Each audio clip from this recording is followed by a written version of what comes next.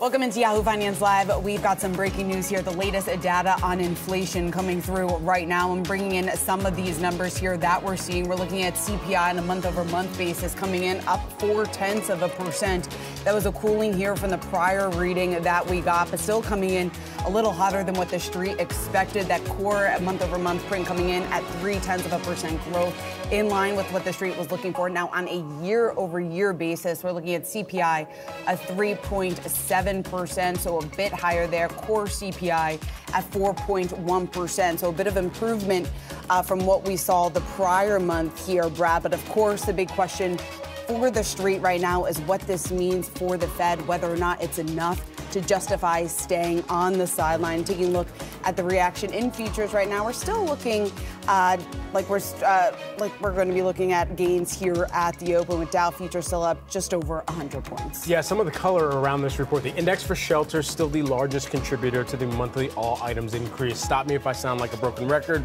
but that is something that we've continued to track month over month here. But here's where it also gets interesting. Even though that accounted for over half of the increase here, an increase in gasoline index also a major contributor to the all items monthly rise. Major energy component indexes were mixed in September, though. Energy index, that rose 1.5% over the month. Food index, that increased 0.2% in September, as it did the prior 2 months as well, the report noting here. And then additionally, you think about what this all means for food as well. The index for food at home, that increased 0.1% over the month, while the index for food away from home, people continuing to eat out a little bit more, that's up by about 0.4% in this report. Yeah, certainly. And judging by the market's reaction is going to be critical here to see as the street begins to digest these numbers. But still, when you take into account the fact that that headline number there coming in a bit hotter than expected, a 3.7% year-over-year rise, more than what the street was bracing itself for, 3.6%. You got to question whether or not that might be enough for the Fed to act again before the end of the year. And you could see we're racing some of those gains right now with the Dow futures up just about 85. But certainly some of these numbers here a bit worrisome for the Fed, also for forecasters out there, market watchers, just in terms of what this could mean for the future of Fed policy. Absolutely. And for more on this latest inflation read, we're joined by Yelena Malayev, who is the KPMG senior economist, and Jeffrey Kleintop, Charles Schwab chief global investment strategist. Great to have you both here with us this morning. Yelena, I want to start with you. You take a look at and hear of these figures. What does this set up, not just for the Fed calculus, which of course many of the investors are going to kind of pair this with, but ultimately what the pathway of inflation looks like? I would say that overall this is a very good report in that the core figure is continuing to decelerate. We know that food and energy prices tend to be volatile any given month, and we did see a jump in energy prices in September and then a cooling in October. So we will see that in next month's report. But overall, shelter inflation is still very high. It has been coming down. In the real world, in the market rents, we have seen them start to decelerate since last year. So that will eventually show up in the CPI data simply because of how lagged the data is. But overall, I would say this is heading in the right direction. We know there's volatility ahead, but I would say this is an overall good report. Jeffrey, what do you think? Do you agree? No, I can't agree with this. I think the market was braced for a hotter report after a hotter PPI yesterday and a hot jobs report on Friday. So the initial reaction to this number may be muted, but inflation's proving to be stubborn, and that's likely to weigh on markets in Q4. CPI coming in at 3.7% is the third straight month without a decline. And that may shake confidence that inflation is steadily continuing to recede. And more importantly, core inflation in the 0.3% range for the past 2 months annualizes at a pace well above the Fed's 2% target. The PMI price component, that's the Purchasing Managers Index pricing assessment, continues to point to a stubborn outlook for CPI, lingering in this 3 to 4% range above the Fed's target over the coming 6 months. So the market's confidence that we may see rate cuts next year or even an end to QT, I think is really proving to be misguided here. Jeff, just to stay with that thought for a hot second here. So if you think about what the Fed has to digest, and we just got their meeting minutes yesterday from the most previous meeting, how does this change the discussion going into that November meeting? Well, not only is inflation proving to be relatively stubborn here, we've got some upside risks. We know the Israel-Hamas conflict will likely be a topic of discussion at that meeting. That holds upside inflation risks, as does the weather-related supply chain backups we are seeing around the world related to the El Nino. We've got a real backup here in the Panama Canal. We've now got ships being restricted as they go through not only how loaded those ships can be, but the number of ships coming through that canal. That's creating potential supply chain problems. Maybe these issues are transitory, maybe not. What I can tell you is the Fed is going to be focused, if not continuing to hike rates, they're going to be focused on continuing QT, quantitative tightening. That unwinding of quantitative easing is going to be a major focus of discussion. And as that continues, financial conditions are going to continue to tighten in the U.S. and around the world. And we know historically, those have not been good conditions for the stock market. And Elena, going off of what Jeffrey was just saying there, just in terms of how the Fed is going to be thinking about this report, what this means for policy here going forward, how do you see the Fed walking that balance here, or trying to balance the risk of over tightening versus not doing enough? Because yes, in some aspects, we are making some headway on inflation, but still in this report, many items here proving that inflation remains extremely sticky. This is true. Inflation does remain sticky. The fact that it's been decelerating, I think, is the most important part of the focus of the Fed. But we do not expect the Fed to cut anytime soon. We don't expect them to hike either, because we've seen that the long bonds, the bond market has been doing a lot of the tightening for the Fed over the last few months. And so the expectation that conditions will remain tight, especially in the credit market, will help cool demand and cool some of that spending into the end of the year, especially as student loan payments get resumed, especially as folks have been pivoting from spending on stuff, instead spending on services like travel and dining out. And so we do expect to see this cooling down, especially when I mentioned the shelter index, the rents coming down in many parts of the country as more apartments get built. And so there is an expectation that the Fed is going to hold and wait. And in the world where we have higher growth prospects with GDP being revised up, we do expect that in a world with higher growth prospects, it's also a world of higher rates. Elena, following up on what you just said, when you talked about the surge that we've seen in bond yields, I think a big question here is how much pressure that is going to put on the economy. What are your expectations there? It will definitely continue to put pressure on the housing market. We have seen the mortgage rate flirt with that 8% figure. That's incredibly huge compared to what you saw last year. And so these tightening of credit conditions, these higher bond rates are going to cool demand in the very interest rate sensitive sectors like housing. Now, many folks are locked into fixed rate mortgages and have pretty good credit standing. And so it's not going to affect everybody, but we've already started to see a lot of that cooling coming in the housing market in terms of demand for mortgages at this time. Jeff, as we think out to next year and the likelihood of a cut, what would the Fed need to see? Would the Fed need to continue to enact policy until they get towards 2%? Or do you believe that they can sit at 3% and perhaps start to feel like, okay, the job's been accomplished, even if they didn't get all the way down to flat 2%? Maybe it's a 2 handle that we're looking at. I think that probably is going to be a discussion within the Fed, but I think they've lost enough credibility that before they say 3% is good enough, they need to get a little closer to 2. And I think that's going to prove to be very hard to do. And the market, I guess it's just convinced that they're going to cut no matter what. And I'm often reminded of the Mark Twain quote, it ain't the thing that you don't know that gets you in trouble. It's the thing you know for sure that just ain't so. The market is sure the Fed is going to be cutting rates next year. They are done. 90% confidence priced into the futures market they'll be cutting rates next year. While I believe it's possible, I don't share that same degree of confidence. And if the market reassesses that stance in light of more data like today's CPI report, it can move the market sharply, since everyone seems to be on the same side of the boat. Jeffrey, taking a look at the bond market's reaction to this, we are seeing some upside here on the 2-year Treasury yields. Not too much movement on the 10-year, but if in fact this points to the fact that maybe the Fed is not done, or maybe the fact that we could see a little bit more of a move to the upside here in yields, I guess how much more of a move to the upside are you potentially seeing in the 10-year? It's so hard to say. Already we've seen such an incredible move that it's difficult to say how much more we get from here. What's probably more important is that rates may remain relatively high from here. We just talked a little bit about the negative implications that can have for the economy. Already we're feeling that at the smaller business level. And I think as we go through the earnings season here, you're going to hear this from a number of businesses as well. It's become more costly to implement those capital expenditures and hiring. I think the job market could begin to soften up later this year as we see more services industries reflecting this very tight credit environment, not tight credit environment, but more costly credit environment. It's often not, it's not the demand picture that's a problem at the moment. It's more that the cost of investing in these things is becoming more of a challenge for these businesses. I think that'll be a theme running through the earnings season. And then just lastly here, Yelena, a final word to you. When you think about now going into the holiday season for any consumer that is out paying close attention perhaps at 8:30 a.m. as we are to this CPI print and, has a few more of these prints prior to the depth of the holiday season, is there any kind of fatigue that consumers are starting to show with regard to recession discussion, recession fears, concerns?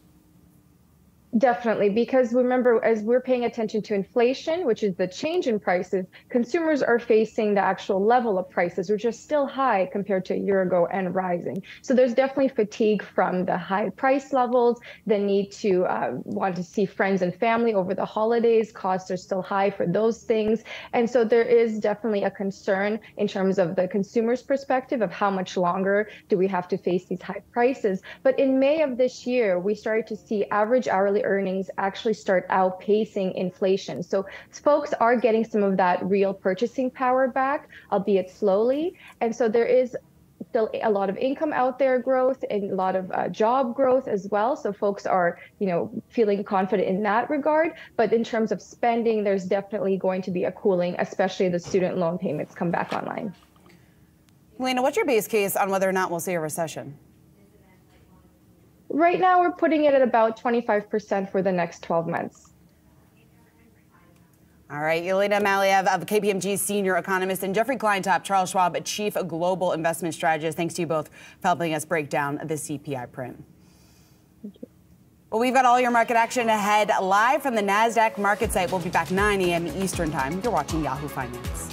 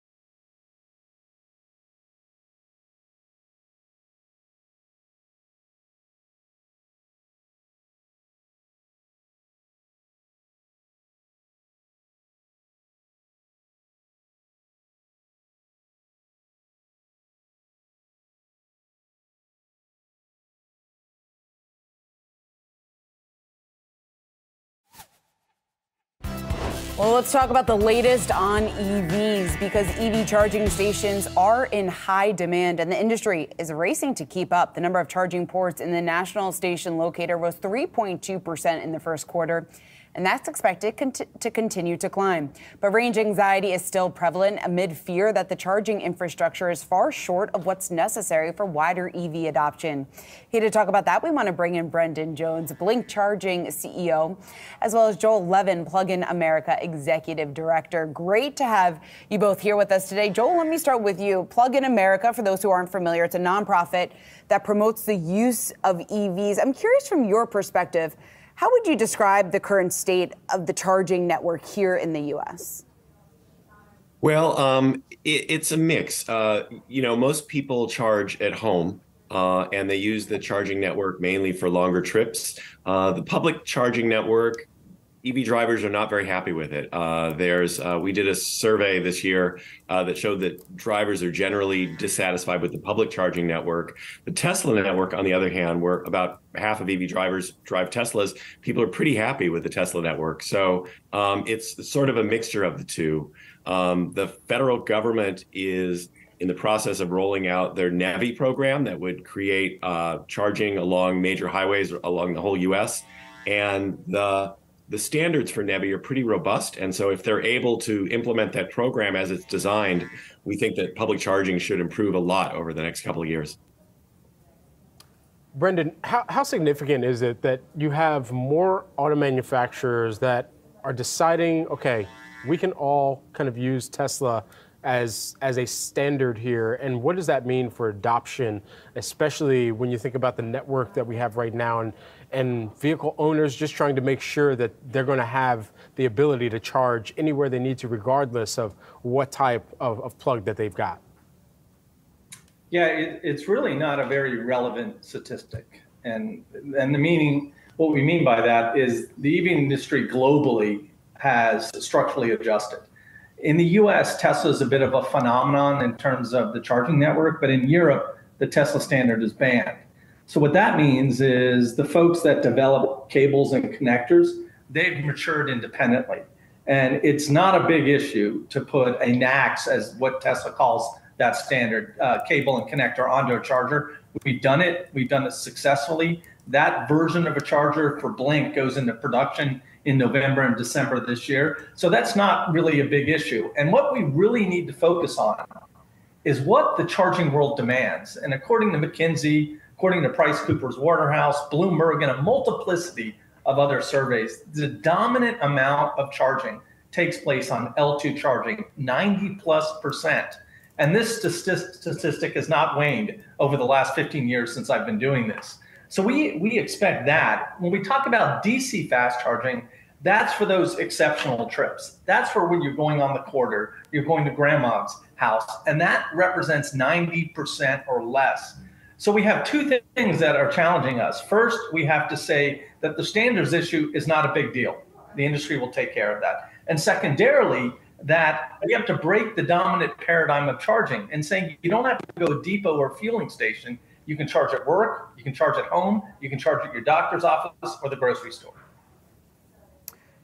Brendan, how confident then are you that the infrastructure can keep up with EV adoption? When we talk about what this is going to look like 5-10 years from now, what do you think the charging networks could potentially look like? Yeah, so if you look at what we need, and this is at 35% penetration by 2030, right? So California is actually at 23% EV penetration. We need about 30 million chargers out there in both private and public. The split's about 28 million of those need to be in private situations, that's multifamily dwelling, private garages, in-home. And then the other remaining percent is public. So we have now developed throughout this entire industry the capacity to produce those chargers. If you look at some of the DOE data and the loans they've given for charging manufacturing companies relocating in the United States, it's simply outstanding numbers. Blink has just brought online a new facility in Maryland that will soon to be announced, but ups our capacity on L2 exclusively in the US to up to 50,000 units per year. And we're going to see that even double over the next 3 and 4 years. So we're going to meet the challenge of capacity, but to the other point, we're also simultaneously doubling down on quality. there's no question that some of the legacy chargers that were put out over the last 10 to 15 years need to be relooked at. Some need to be ripped out, and the quality needs to improve. But really, we need to focus on breaking this assumption that you have to go to a gas station to fuel. You don't. You go home to fuel. And the reliability on those chargers is really, really good. Joel, what is the next step that you would like to see from the federal government in terms of prioritizing the network and making sure that there is more access for drivers? Right. I think I would say two things. Number one is the consumer experience. So not just focusing on building out the network, but that the consumer experience is really positive. So when you look at, let's say, the gas station experience, not that we're big advocates of buying gasoline, but the gas station experience, when a consumer goes there, it's a pretty reliable, consistent experience. The pumps always work. They always take a credit card. The price is posted. It's well lit. It's covered. It's a pretty positive experience. I'd like to see the charging experience be at least that good when you go to a public charging station. So that's number one, is that the consumer experience is positive and easy for EV drivers. And then second, I think we need to really focus on the challenge for people who live in apartments. So Brendan's absolutely right. The bulk of people charge at home, and the home charging experience is pretty good and pretty easy. I charge in my own driveway, and it's very simple and straightforward. But if you live in an apartment, it's not. And so I think there needs to be more energy put into addressing the issue for apartment dwellers. And it's not a simple problem. It's probably the single most challenging problem we have in the EV space. And it's going to be a mixture of doing retrofits on older buildings, getting building codes in place for construction of newer buildings, creating more public charging that's close to where people live, and some DC fast charging, and then also charging at work. A lot of times for people who can't charge at home, charging at work can be a great option as well. So there's kind of a whole range of solutions, but definitely for the roughly half of Americans who live in apartments, charging is more challenging than for people who live in a single family house. I just want to end on a prediction here from both of you. And Joel, I'll go to you first since you ended on the thought there. When do you believe that we could potentially start to scratch the surface of not just widespread EV adoption, but really see this in critical mass, among the American public? Well, I would say that it's happening now, and it's happening really rapidly. It's going to be in different places at different times. So, for example, in larger urban areas, there's a lot of EVs out there, and it's growing very rapidly. In rural areas, it's harder because historically the cars that people want to drive have not been electric up until now, but that's changing very quickly as we're getting more pickups and larger EVs out there. So I would say that it depends where you live, but in larger areas, sure, it's happening right now very quickly. And Brendan, very quickly, the same question to you. With this added note of, one of the other major players in this ChargePoint just had to raise $232 million in order to support their path to profitability. How much more liquidity needs to be injected into companies as well that are bringing this to life in order to be profitable in this endeavor? So, on the last question there you asked, there's no question that we need to create sustainable business models. And at Blink, we're working towards that right now. We have a EBITDA positive number we put out there by December 2024. So we have to create sustainable companies, and Blink is working to that. Others in the industry are working on that. But you do need that investment dollar today, those capital dollars, to make the future of tomorrow come true. But to the other question, we're seeing the growth, right? It's just now we have to do that growth at a profitable level. We have to focus on business fundamentals and make sure we're making the right type of investments to create sustainable charging infrastructure from the US and in the Europe. But the numbers are very positive. As we referenced earlier in this call, with 22% plus in growing sales in California, which is the 5th or 6th largest economy in the world, that's a strong indicator where it's going. Now, Blink has the advantage. We have 3 business units in Europe. And we're already much higher than that at the penetration rate in some of the companies we operate. So we look at Europe and we have some predictability on what's going to happen in the U.S., especially in the major metros, as was just referenced. That's where the growth, but the trickle-down effect is starting to happen. And then look towards the OEMs. And when I started this, we were selling Nissan Leafs, and that was a subcompact car. Now we've got a car and a vehicle for every segment with a multiplicity of offerings, with ranges up to 400 and 450 miles. We've taken range anxiety out by building new charging infrastructures, and we're going to continue to do that. So we say the future is very, very bright. We need investments, but we also need to work on the fundamentals of sustainability and profitability for all the companies, Blink included. All right, gentlemen, thanks so much for taking the time here today. Brendan Jones, Blink Charging CEO and President, and Joel Levin, who is the Plug in America Executive Director, joining us here. Thanks so much. Appreciate the time. Thank you. Thanks.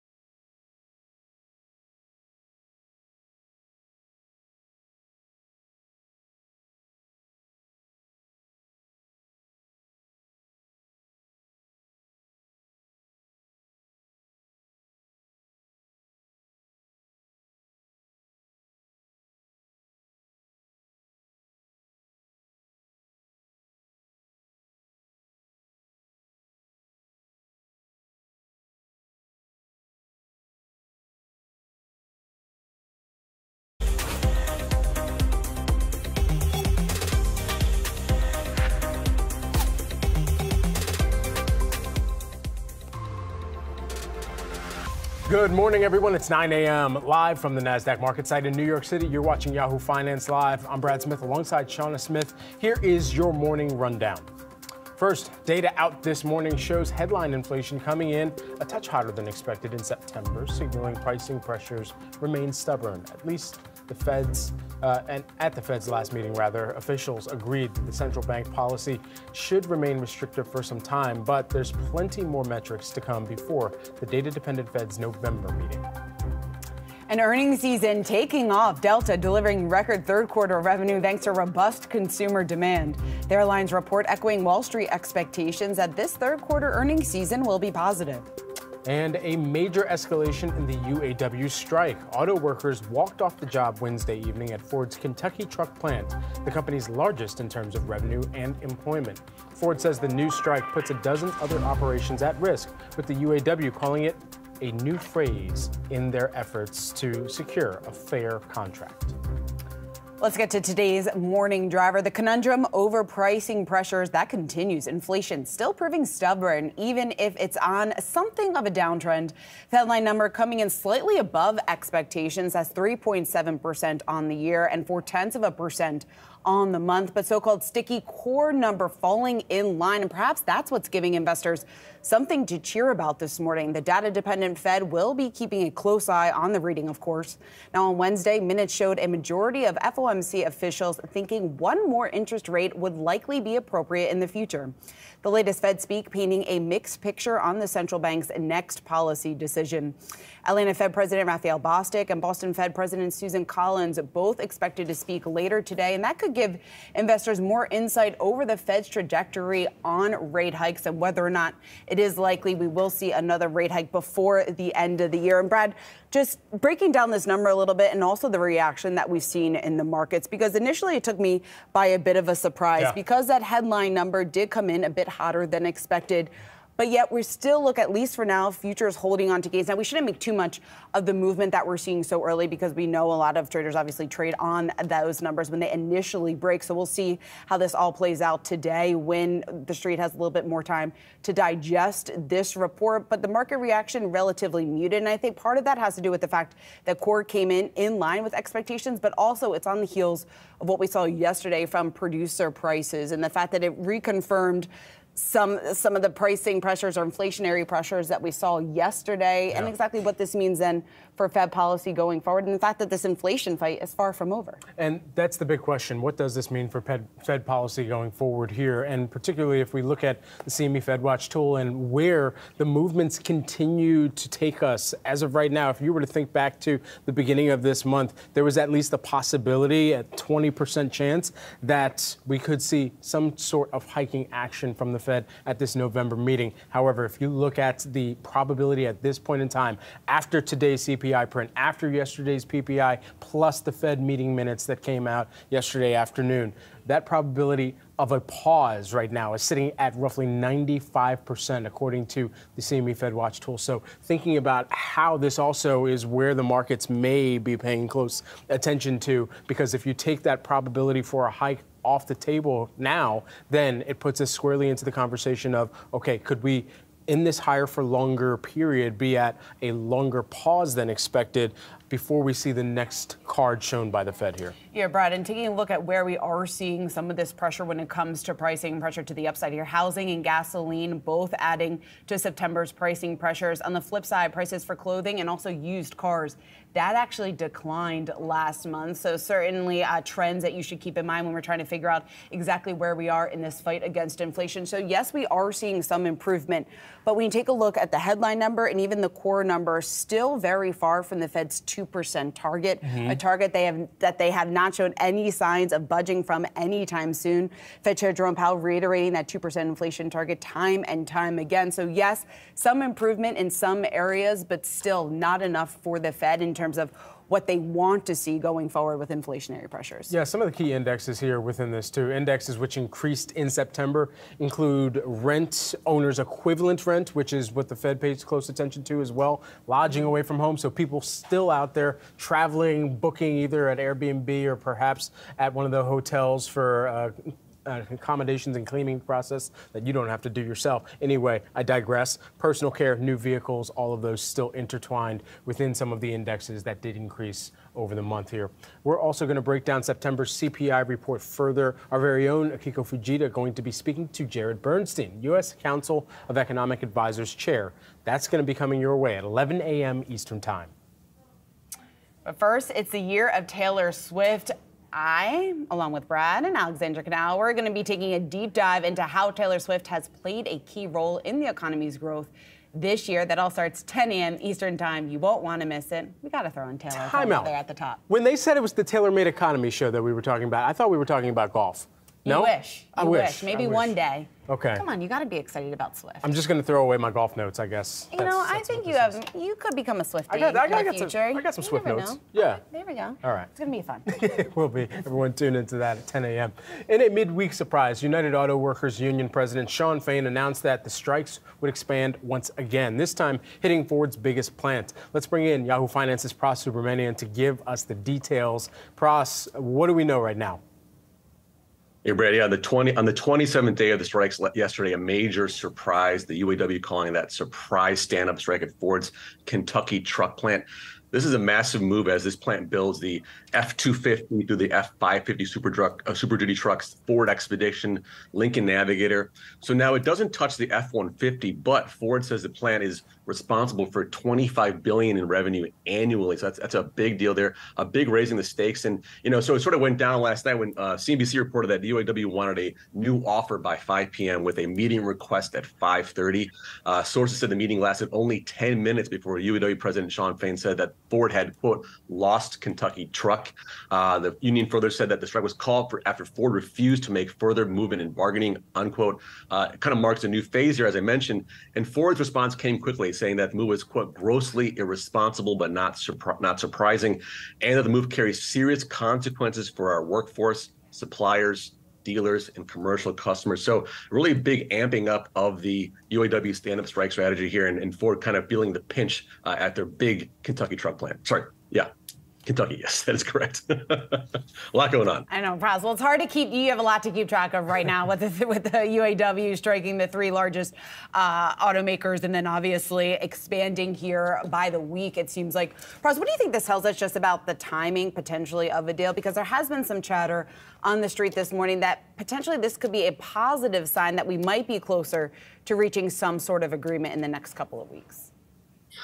A lot of analysts talking about how do we get to end game quickly? Would it be the automakers locking out all the auto workers, or would it be the opposite with the union saying, you know what, we're going to hit the most profitable plants and force the two sides to come together, kind of reach an agreement? So I think you're absolutely right. I think this is kind of reaching that end game where the most pain is being felt, not just by the automakers, but also by the auto workers. The more workers that are on strike, the less money they get. It drains the reserve fund the UAW has for those striking workers. So I think we're coming to a head here, possibly, sometime the next month, we'll see. But I think it's just the rancor of this has sort of increased beyond what I thought a few months ago what would happen. This is kind of becoming a nasty fight. And if you're the automakers, you want to get that truck plant back online, but how much is it going to cost you from a further contract point of view? Is it going to make you so uncompetitive versus the non-union automakers that it's already lost to begin with? So we'll see how that calculus works. But yeah, I think you're right. I think this end game is going to come sooner rather than later because of the fact that there's so much pain happening. We'll see what happens with GM and Stellantis, but it could also affect them too down the line.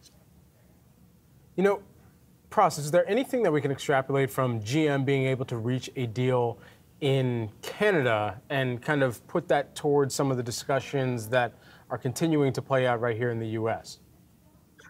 I don't think Canada's the big factor here. Canada is a different system. They have national health care. So sort of stuff like benefits is a different story. But I think the big thing, Brad, was when GM agreed to add the battery plants to the master agreements for the UAW. So basically what they're saying is that all these joint venture battery plants will now come under UAW purview. They can unionize their Ford and Stellantis haven't agreed to that. I think that's what the UAW wants. They want Ford and Stellantis to kind of agree to that, and then they would sort of maybe pull back. But that's the big sticking point right now is what's going to happen with those future EV and battery plants. All right, Pras, thanks so much for breaking all of that down for us. We want to get to one of the big movers this morning, and that is Delta. Shares on the move after the company reported its third quarter earnings. Now, the airline saw profits surge as strong travel demand continued throughout the summer, looking at gains of just about 3% in the pre-market. CEO Ed Bastian saying this morning that he expects the same trends to continue in the current quarter. Looking at the top line numbers for Q3, Delta's revenue coming in at $14.5 billion. That was in line with expectations. Adjusted earnings was a beat with $2.03 per share. Joining us now for these results, we want to bring in George Ferguson, Bloomberg Intelligence Senior Aerospace Defense and Airlines Analyst. George, it's great to see you there. So let's start with the numbers that we got out this morning. They topped estimates, but Delta did trim its profit outlook for the year. What's your first take on the numbers and some of the commentary that we're getting in this release? Yeah, so thanks for having me. The first take, I guess, is the expenses are largely set. They recently did these pilot deals and labor deals that have increased their expenses. Fuel is going to be what it's going to be. And so I think the big variable as we go into the back part of the year is going to be revenue. It's going to be fares, right? And so when we look at 3Q earnings, it's a lot of what we expected, although there's a slowdown in U.S. domestic. I shouldn't say slowdown. There's a diminution in fares yields. They're down 5% in U.S. domestic. So that probably concerns us the most going forward, because it feels like the U.S. consumer could be running out of gas. It's going to be their biggest market, right? The consumer is squeezed by higher interest rates, higher inflation. So we have to see how that domestic demand holds up. Transatlantic was really strong. Fares were up. Yields, we measure it in yields, up sort of 9% across the Atlantic. We knew that. It was a strong summer season. It was a bounce back, after a pandemic had closed international markets for a number of years. Not sure you get that kind of bounce back next summer. Even as we go into 4Q and 1Q, I'm not sure if business is ready to support that level of yields across the Atlantic. So again, I think those are the big variables at Delta we're going to watch pretty closely. We're concerned a little bit. There's a lot of leisure in here, and corporate won't be able to support these kind of yields going forward. So what you're describing, George, then is the expectation of normalization in some of the travel patterns then. So what does that spell out for some of the profit that we've seen grow over at Delta and for this company that was the first U.S. airline to get back towards profitability after the pandemic and after trying to bring capacity back online? Yeah, I think it's going to be hard to maintain these high levels of profits because, as you said, as we normalize, as demand normalizes, we would expect that fares would have to come down to continue to fill airplanes, as the consumer just doesn't pay whatever it takes to go somewhere. And yeah, so we're watching that pretty closely. And again, we've got a consumer that's more squeezed than they have been after the pandemic, right? Interest rates are higher than they were even during the pandemic. To the extent the consumer has debt, that's costing them more. And then we've got inflation that's, essentially higher fuel prices, higher food prices, all these other things that are in the economy that are squeezing that consumer, again, higher than they saw during the pandemic. So as this normalization, happens, we don't think fares can stay this high because we just don't see this, again, pay it all to go on vacation trend. George, how big of a decline are you expecting to see in fares? So 5% actually surprised me a bit for domestic in 3Q. I would expect you could continue to see that kind of trend in 4Q and 1Q. So that's gonna take a pretty big bite out of revenue. The Sky Miles program was one area that customers were, in some cases, infuriated by over the quarter. Was there any evidence that was a deterrent for purchases, for travel plans that were perhaps enacted, but even as we think towards some of the future bookings that the company is talking about? Yeah, I can't tell that yet from the financial statements, but I do think it was telling that they reversed some of those changes. And Bastian came out and talked, sort of directly about that. That's a really important program. $1.7 billion in remuneration during this quarter from American Express. So it seems like they may have went too far, and something, again, we'll have to watch. George, when we talk about one of the other challenges here for Delta and many of the airlines, the war going on right now between Israel and Hamas, the fact that it could widen in the Middle East, what that looks like for the airlines. How big of a impact do you see this being, not only for Delta, but also for the other larger U.S. carriers that have suspended flights to Israel as well? So right now, not a lot. It's a small portion of their businesses going into Israel, Middle East. If it widens, it could become a lot more of an issue. And then I think the fuel price is something we're watching as well, right? If problems in the Middle East widen, I think you'll see fuel prices and oil prices gap out, and that's going to be a problem too. All right, George Ferguson, Bloomberg Intelligence senior analyst, senior aerospace, defense, and airlines analyst. George, go ahead and get in the office, man. We don't want to hold you outside for too much longer. Thank you. Appreciate it. Cheers. All right, see you soon. All right, all your markets action ahead, live from the Nasdaq market site. Stay tuned. You're watching Yahoo Finance.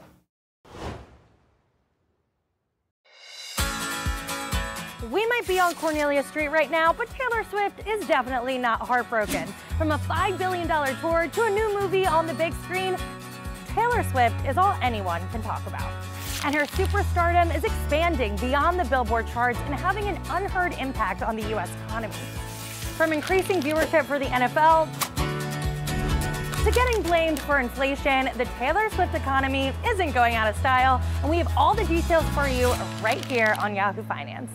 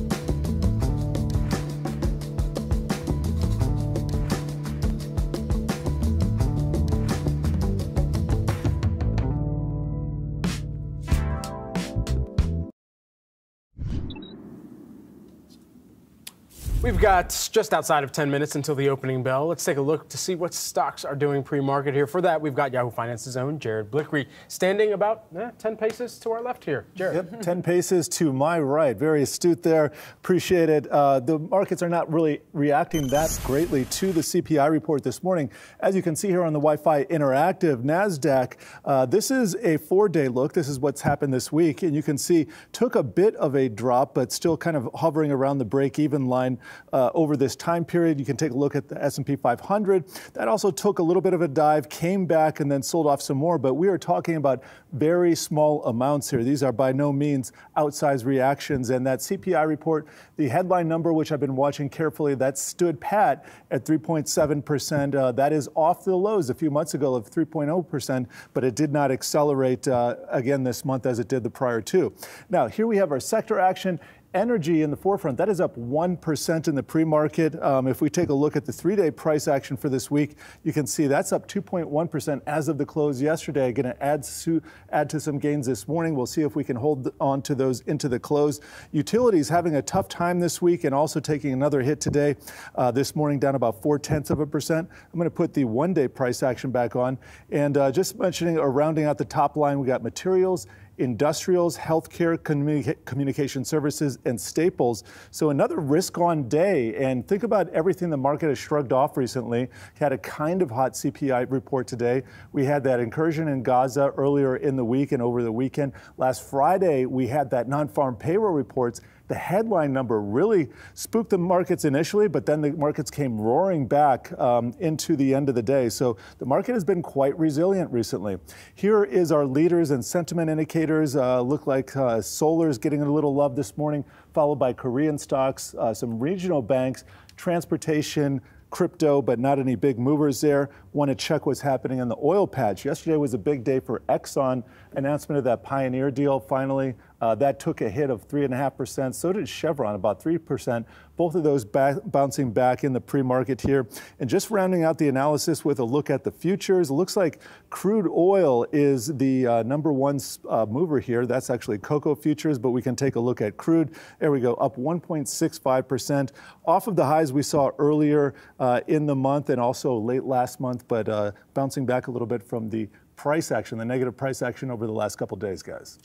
All right, Jared, thanks so much. Stick with us here. We're just about 9 minutes until the opening bell. We'll check in back with you then. All right, in the meantime, let's take a look at some of the movers out this morning. A lot of this on the back of earnings. Walgreens shares moving to the upside, up nearly 3% in the pre-market. The company offering soft profit guidance, also missing fiscal fourth quarter profit expectations. The results now mean that they've underperformed Wall Street's adjusted earnings expectations for 2 quarters in a row. Now, that has not happened in some time for Walgreens. Walgreens also saying that it expects adjusted earnings per share of $3.20 to $3.50 in the coming fiscal year. That was lower than what the street had anticipated. Now, Brad, this is a stock that has been under pressure now for some time. We talk about the turnaround. We talk about what needs to happen in order to regain some of the momentum that's been lost when you take a look at the fact that COVID vaccines and also just the fact that people are not buying tests nearly at the rate that they had been over the last 3 years. That has certainly weighed on Walgreens' results here over the most recent quarters. They have a new CEO at the helm, Tim Wentworth. Now, I think the big question here for investors, for analysts, is what is going to be his top priority going forward, and also what he plans to do in terms of the cost reductions and what needs to happen for Walgreens to regain some of that momentum and also just expand parts of their business which have been lagging just a bit when you take into account some of the issues that we've seen and the slow ramp up that we've seen in their health unit. Yeah, absolutely. I mean, I'm looking across some of the segments here and investors who are thinking about what has already taken place in terms of the announcement for changes at the top here, not just for a new CEO, but there's also still question marks around who could be that next CFO at Walgreens as well to really kind of pair with the new appointments to CEO here. But for 2 of the segments that investors keep a close eye on here moving forward here, pharmacy comp sales and retail comp sales. Pharmacy comp sales in this most recent quarter up by about 9.9%. Retail comp sales up by about 11.7% here.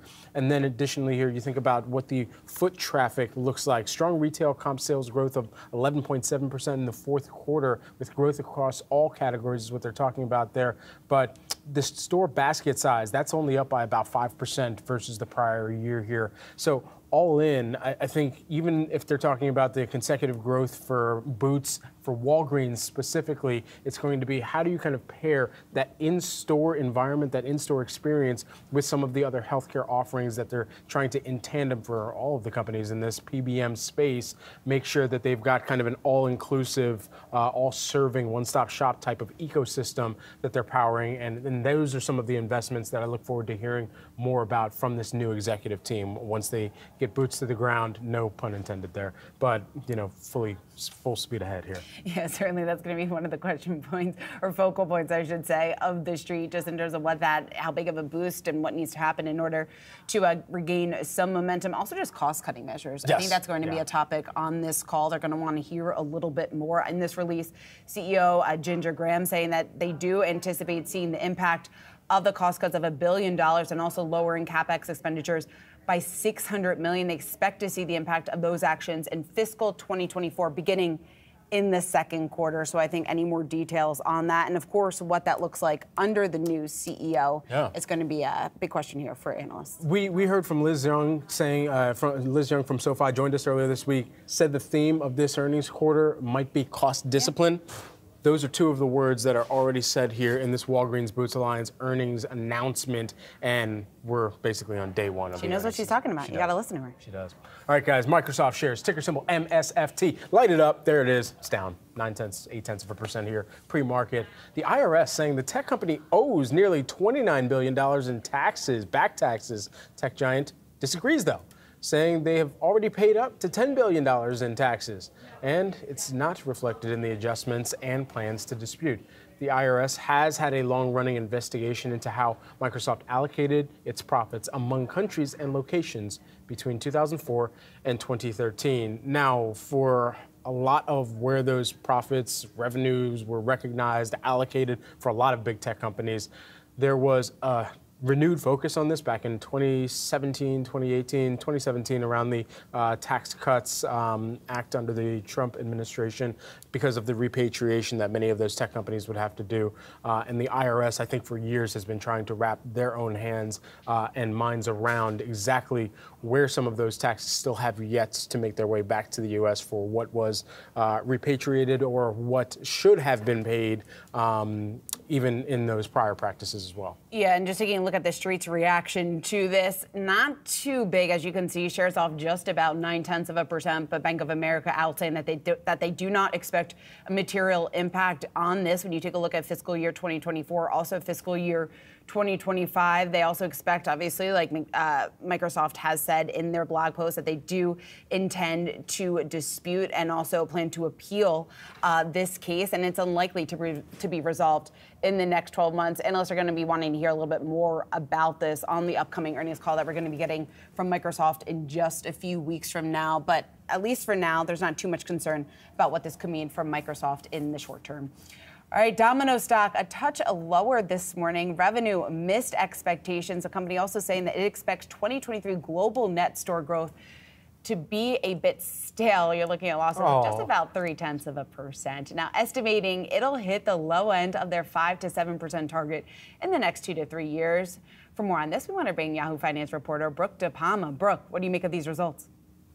Good morning, Shauna. Well, the call is still going on, and the company really weighing in on this new promotion that they have about emergency pizza, or basically it's a big loyalty play that comes as they continue to try to drive sales here in the U.S. We did see that top line miss on revenue due to that weaker domestic franchise same-store sales as we continue to try to move forward past the pandemic. In addition to that, they also saw a hit on supply chain revenue due to a decrease in the company's market basket pricing to stores and lower order volumes during that third quarter. Now, here in the U.S., price increases across the U.S. system were up 3.2%. So those higher prices perhaps hitting the company as well, but they are lapping that mix and match pricing change that they introduced back in October 2022. And so perhaps some insight there. But that net unit growth there, really something that Wall Street is keeping a closer eye on.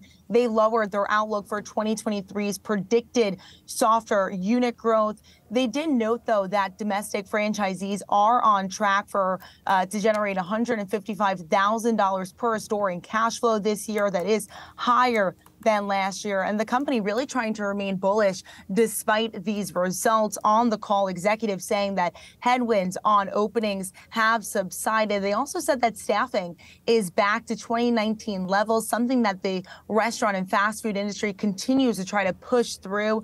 They said that the build cost that was up 20% since 2019 is now coming in at a similar level, but that is now flattening. And so lots of momentum building into the back half of the year, but Domino's Pizza is still trying to push through some headwinds here.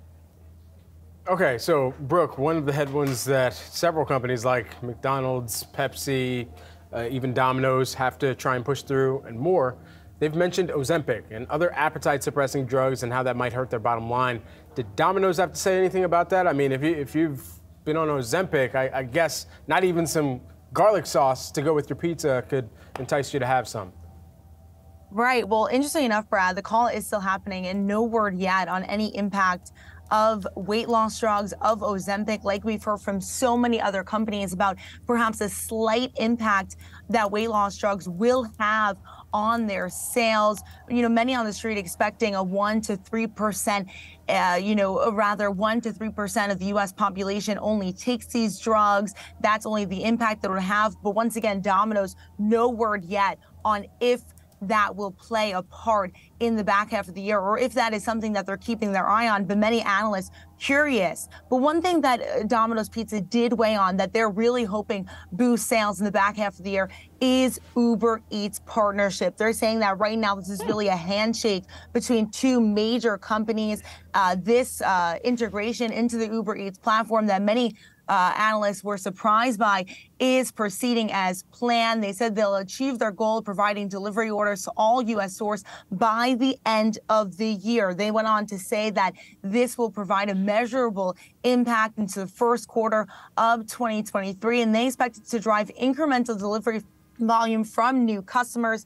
And one thing that is really interesting here is the company, the CEO said on the call that for the best value, for the best prices, you have to go to Domino'sPizza.com. This Uber Eats customer is going to be an entirely new customer, but this, once again, it is going to proceed as planned. They plan to move to new markets in the next few weeks, including Houston, Texas, Miami, Detroit, and Seattle in both corporate and franchise stores. But he said this is really a pilot. They're not doing any marketing around it, but they do expect that this will drive volume, this will bring in new customers, and they are going to get a premium price from this partnership with Uber Eats. But I'll stay tuned and I'll keep a lookout to see if you mention anything on those weight loss drugs.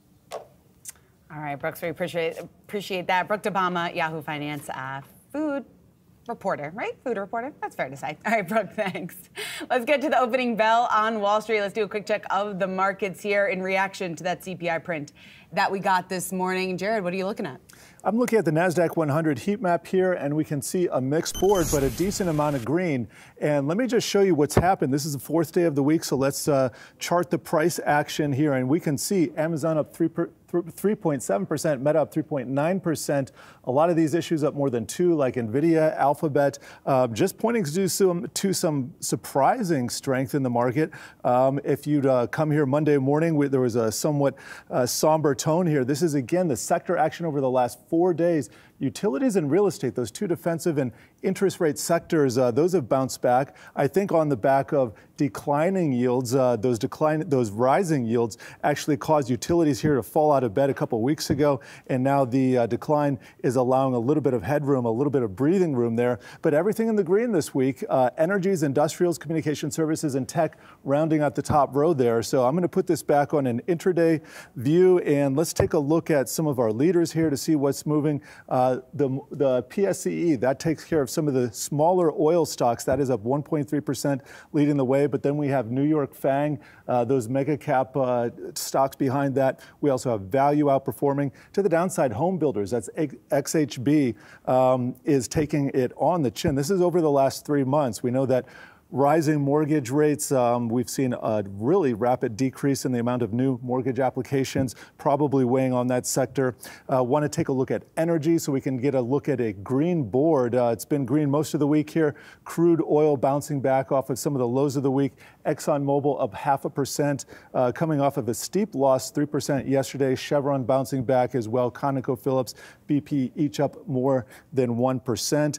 And just taking a look at the banks ahead of tomorrow's earnings for JP Morgan, we're seeing more red than green. Don't want to read too much into this, but here's Barclays. Barclays down 3.5% over the last 3 months, down 6 2/3%. Guys. Thanks so much, Jared. Appreciate that update here. Going to keep a close eye on those banks, especially going into tomorrow. Well, fire up the Clogvo. Birkenstock shares, they're on the move here today, down by about 0.3%. The company stumbled out of the gate here in its market debut yesterday, ending the day nearly 12% below its IPO price. Bad news for the over 200-year-old shoemaker. It's the worst debut by a company worth over $1 billion in nearly 2 years. This is just the latest IPO to underwhelm, of course, Arm, Instacart, and Klaviyo. Those shares have mostly fallen since their initial listings. Taking a look at shares here today, they're sitting at about $40. Of course, that peg, to kind of remind our viewers out there, $46 is where this company had priced at, where they were looking to make sure that they saw a first day pop off of, but ultimately did not here. But hey, good news, they're still very comfortable out there, just in case you want to buy a pair of $150 clogs.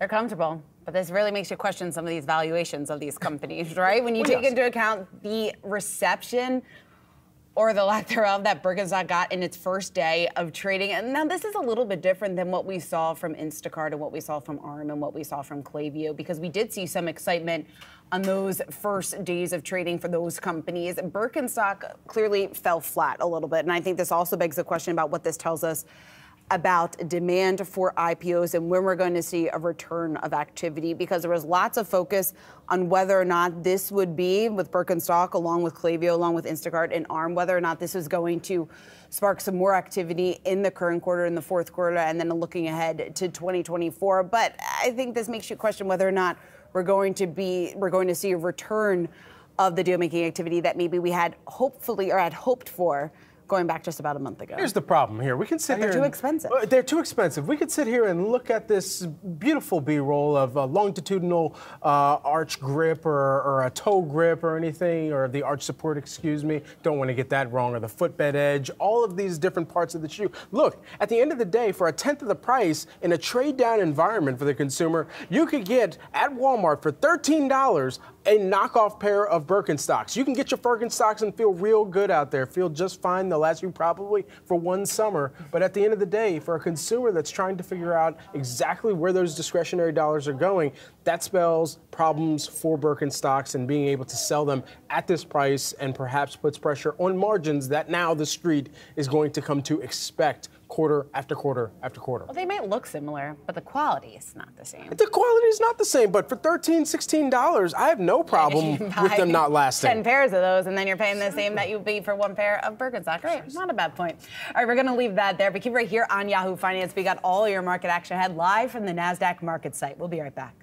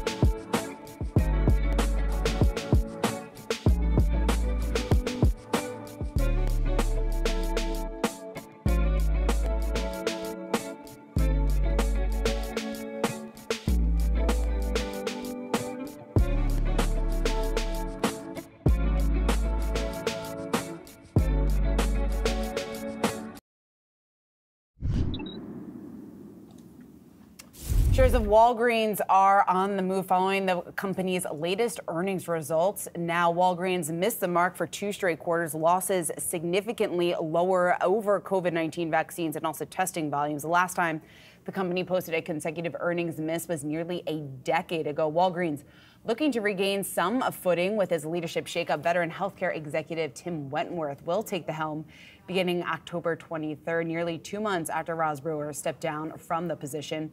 And we want to bring in Brian Tanquilut. He's Jefferies healthcare services analyst. Brian, it's great to see you here. So just taking a look at these numbers that we're getting here from Walgreens, adjusted EPS forecast missing the street's expectations. Also, its adjusted profit for the most recent quarter coming up a bit short, yet we're seeing the stock in positive territory. What's going on here? Hey, Shauna, good morning, and thanks for having me. So yeah, just to answer your question, I think what you're seeing here is that management announced this morning that they're looking at a $1 billion cost reduction effort that they're implementing here in the next few months. And then they're also reducing their CapEx budget for 2024. And as you said, Tim Wentworth, a very seasoned healthcare executive, is expected to join the company in a few weeks here. So I think there's a little bit of excitement around that. But really, I think it's the fact that they are doing the right moves to drive cost savings and improve profitability in some of their underperforming segments, specifically the Walgreens Health business that they saw $300 million of losses in fiscal 23. Does that cost discipline, as they put it in their presentation, does that equate to structural changes that we should expect to come forward at Walgreens? Hey, Brad. Yeah, I think a lot of that will come from, first, it's headcount reduction at the head office level. I think that's one thing they're looking at. They're looking at some structural changes, such as reducing store hours, especially in markets where it doesn't make sense to be open, whether it's 24-hour stores or stores that are open past 9 o'clock, right? And I think you're going to see some situations where the pharmacy side of the business or of the store will be open fewer hours to make it more profitable. So you're going to see some changes like that being rolled out here over the next few months. Brian, what do you think the top priority should be or needs to be for Tim Wentworth when he takes the helm? So I think the thing that's changing with Walgreens is that they're making a big push into healthcare, right? So I think Tim, being the healthcare executive that he is, very seasoned, will have to look at putting all these assets that they've bought over the last few years that are healthcare related and coming up with a good synergistic offering that actually generates profitability. So for example, Village MD and City MD, which they bought last year, as a business has been losing a lot of money. So I think that turning that segment around is important, but also I think having a solid healthcare strategy going forward is important for Walgreens to be viable as a company. When you look at CVS with their Aetna business and their PBM, I think Walgreens feels the need to have a similar, healthcare-focused strategy. And I think Tim will have his hands full trying to put all these things together. When you think about the different kind of services that those pharmacies within Walgreens provide, and for where Walgreens and CVS and some of the other largest PBM players have been able to maintain market share, it's a kind of market share guarantee when you're the company that's working with some of these larger entities that have the IP, that have the patents, but some of those patents are starting to roll off. So how does a patent roll off also impact a company like a Walgreens? Yeah, that's a good question, Brad. So as we think about the drug world, right, I mean, today, roughly 90% of all prescriptions filled are generic already. Now, the remaining 10%, though, a lot of those are biologics or what we call specialty drugs, and they still represent about 50% of overall drug spend. And I think that's one area where Walgreens does not have a good presence or as significant of a presence as, say, United Health and Optum or CVS with their Caremark specialty pharmacy business. So I think it's an area where we're seeing a lot of growth that Walgreens needs to have a footprint in at some point. But also, to your question about the PBM, I think some of the challenges we've seen over the last few years is that the PBMs have been putting pressure on pricing for these retail pharmacies, where the view has become that retail pharmacy is a commodity at this point, right? So I think having the healthcare assets behind them and having some of the clinics inside the pharmacy locations will give Walgreens hopefully some leverage to push back down the road against some of these gross margin and pricing pressures from the PBMs. What type of risk factor do you assess to just the convenience factor of a pill pack even, or some of the other delivery services that have emerged where PBMs would typically rely on people to come get their prescriptions filled and come in person? Yeah, it's a good question. So if you think about, their pill pack has been around, obviously Amazon bought them a few years back. Mark Cuban's discount plus strategy is out there as well. So there are a lot of these emerging disruptors in the pharmacy space. Now, what we're seeing though is that as most of the patients, right, that are using a lot of drugs, and we think about the demographic changes with the senior population growing, seniors love to go to their pharmacy. I mean, they love the relationship or the in-person interaction with their pharmacist. So that's actually hard to disrupt. So while there are models out there that are aimed at reducing costs, I think that the pharmacy exists for a reason, and that a lot of consumers would want to keep that relationship.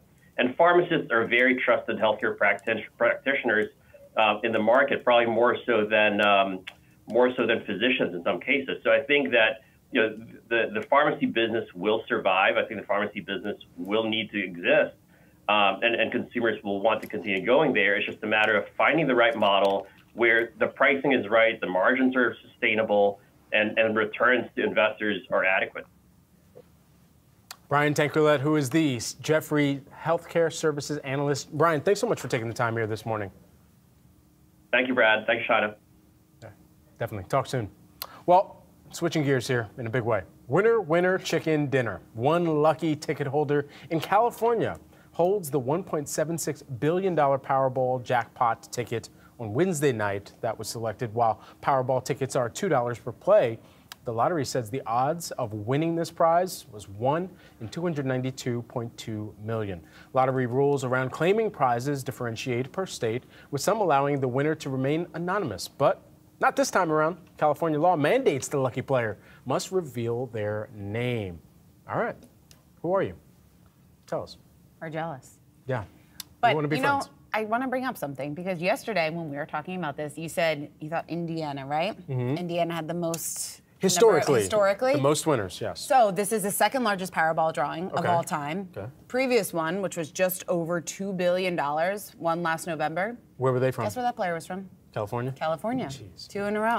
All right. So the next time one of these Powerball tickets get up to this, if I lived in California, I'd be buying a heck of a lot of Powerball tickets. Just have a friend who lives out there buy one for you. That's true. We could do that too. Yeah. But then you have to split because they technically went with you, and I guess if you're winning $2 billion, you need to negotiate the percentages ahead of time. I will help you do that. Exactly. I'll step in for you there. We got some time. All your markets action ahead, live from the Nasdaq market site. Hey, make a friend in California today. Stay tuned. You're watching Yahoo Finance.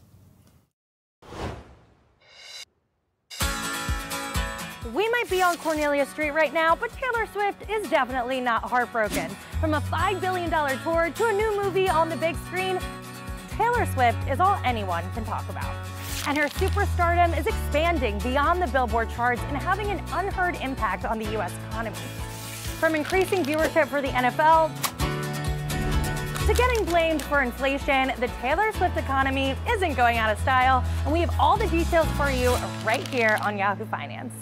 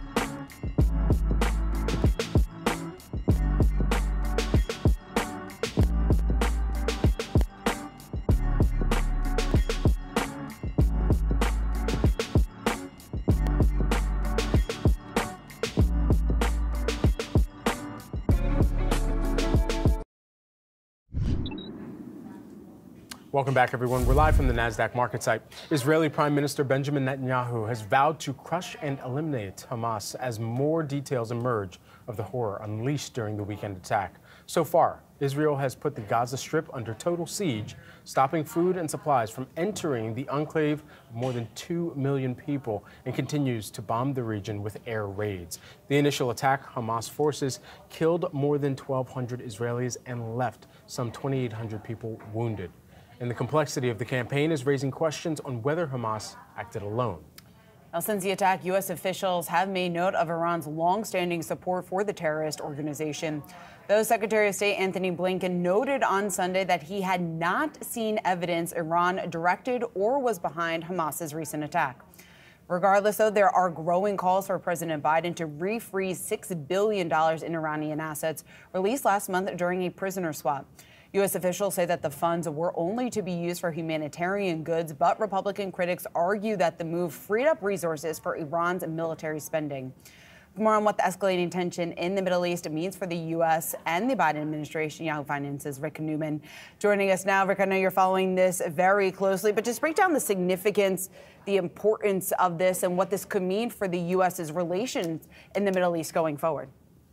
So behind the scenes during the Biden administration, Joe Biden's first 3 years in office, has been this effort to sort of make nice with Iran and actually not have to deal with Iran the way former presidents have had to. I mean, Iran has been a problem for American presidents ever since the revolution there in 1979 when the Ayatollahs took power. So Biden tried to go back to this Obama-era deal where sanctions on Iran would be eased in exchange for limits on their nuclear weapons program. It didn't work. Iran basically said, nope, we're not doing that. So the Biden administration has basically sort of been tacitly easing up on Iran. And an important reason for this is oil and gasoline prices.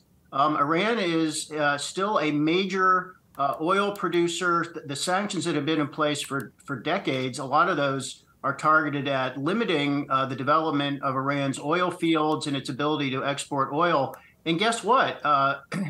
Oil prices and gasoline prices, as everybody knows, have been a big problem for Biden. So Biden is trying to do a bunch of different things to get more oil onto the market, and that includes trying to get Saudi Arabia to pump more. They basically said no. Sort of tacitly allowing Iran to export more, which has been happening. And the hope or the belief was that we're kind of doing Iran a favor here. Maybe they will do us a favor and not make so much mischief in the Middle East. That actually seemed to be happening.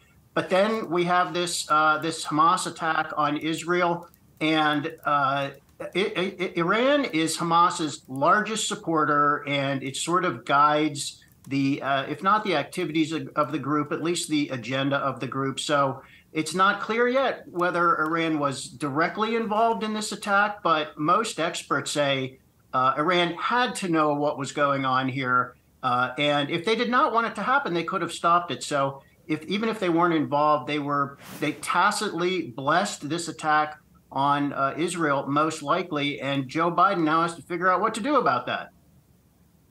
Okay, and so what is the most likely outcome here from the White House, and how they're expected to kind of go about this $6 billion? Well, this $6 billion is just one of several things that are going on with Iran. So this is not U.S. money. This is not U.S. taxpayer money. If you see that on the internet, that's wrong. This is Iranian money. It's money that they earned by selling oil that has been basically snatched and held in an escrow account as part of those sanctions. So Iran had a number of American hostages, and the deal in September was basically give Iran $6 billion of its own money back, unfreeze it basically, in exchange for getting these five Americans home.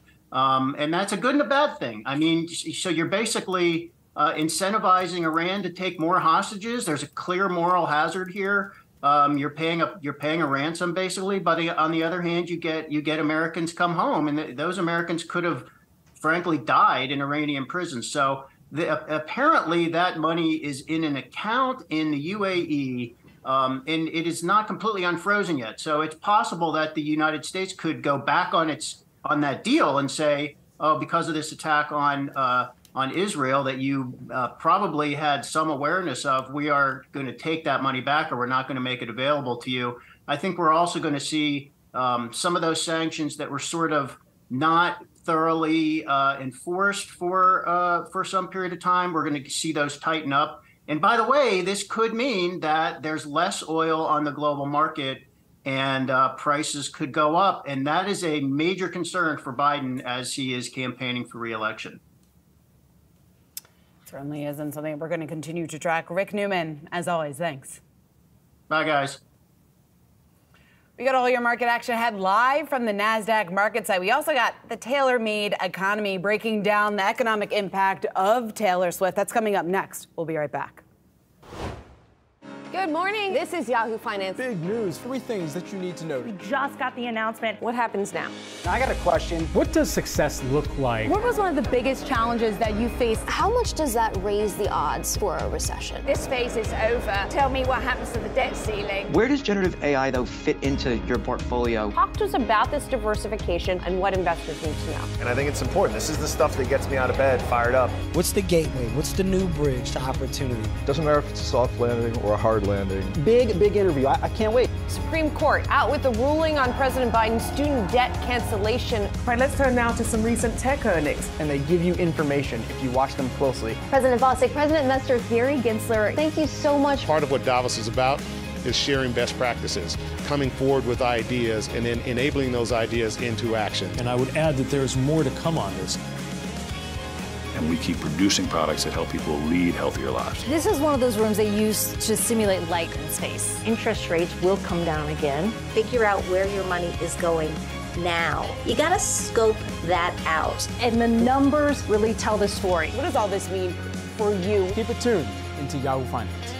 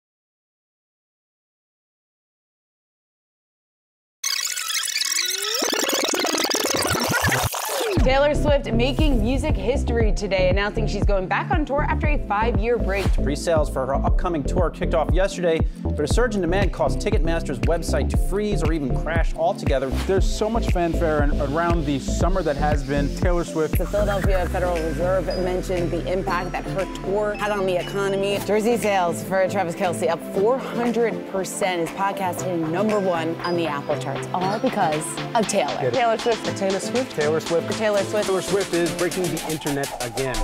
Almost 1 year ago, singer-songwriter Taylor Swift began a journey that would change the American economy as we know it, starting with ticket sales for the Eras Tour.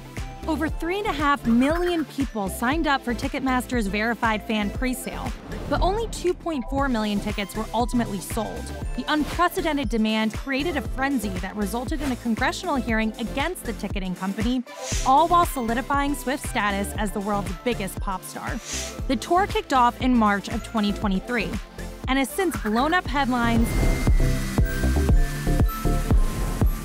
and even landed in Philly's Fed Report. Analysts expect the tour to pass the $1 billion mark during its international leg in March of 2024. That would be Elton John's nearly $940 million record for his farewell tour, which concluded in July. Swift's Eras Tour is also expected to generate as much as $5 billion in consumer spending in the U.S.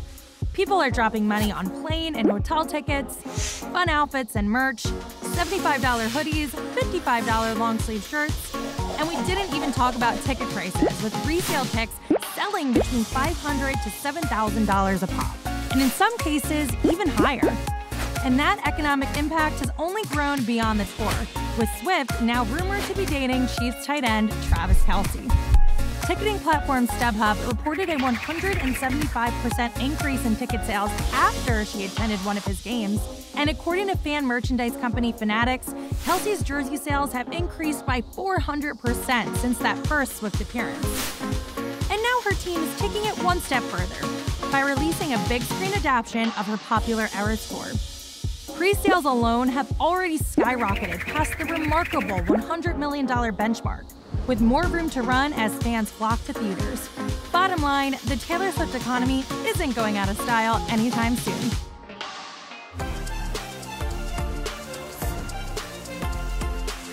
No question about it, it has been the year of Taylor Swift. She has dominated the news and pop culture since the announcement of her Eras Tour broke Ticketmaster at the end of 2022.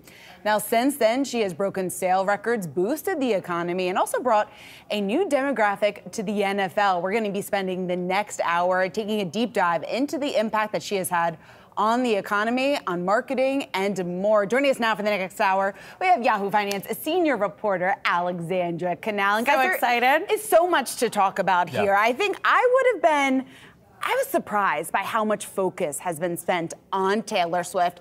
It seems like everyone has been talking about her. Jay Powell, like we just had in our package, even mentioned the impact or didn't dismiss the impact that she has had on the economy. Yeah, you just think about the local economies too, from the flights to the tickets to the merch. I know multiple people that traveled far and wide to go to this concert multiple times. The touch points that she has is just remarkable, and it seems like you can't really replicate it. This is the pop star of our generation, and we think about the summer, the girl summer that we had, not just with the Eras Tour, but also Beyonce's Renaissance Tour, the Barbie movie. That helped boost GDP in the third quarter. In fact, Fortune estimates that the tour could generate $4.6 billion in U.S. consumer spending, and that's just the Eras Tour alone. And it comes at this perfect time where people want to get out there. The pandemic, people were at home. Now live events is where it's at. And in this era, no pun intended, of inflation, consumers supposedly pulling back on their spending,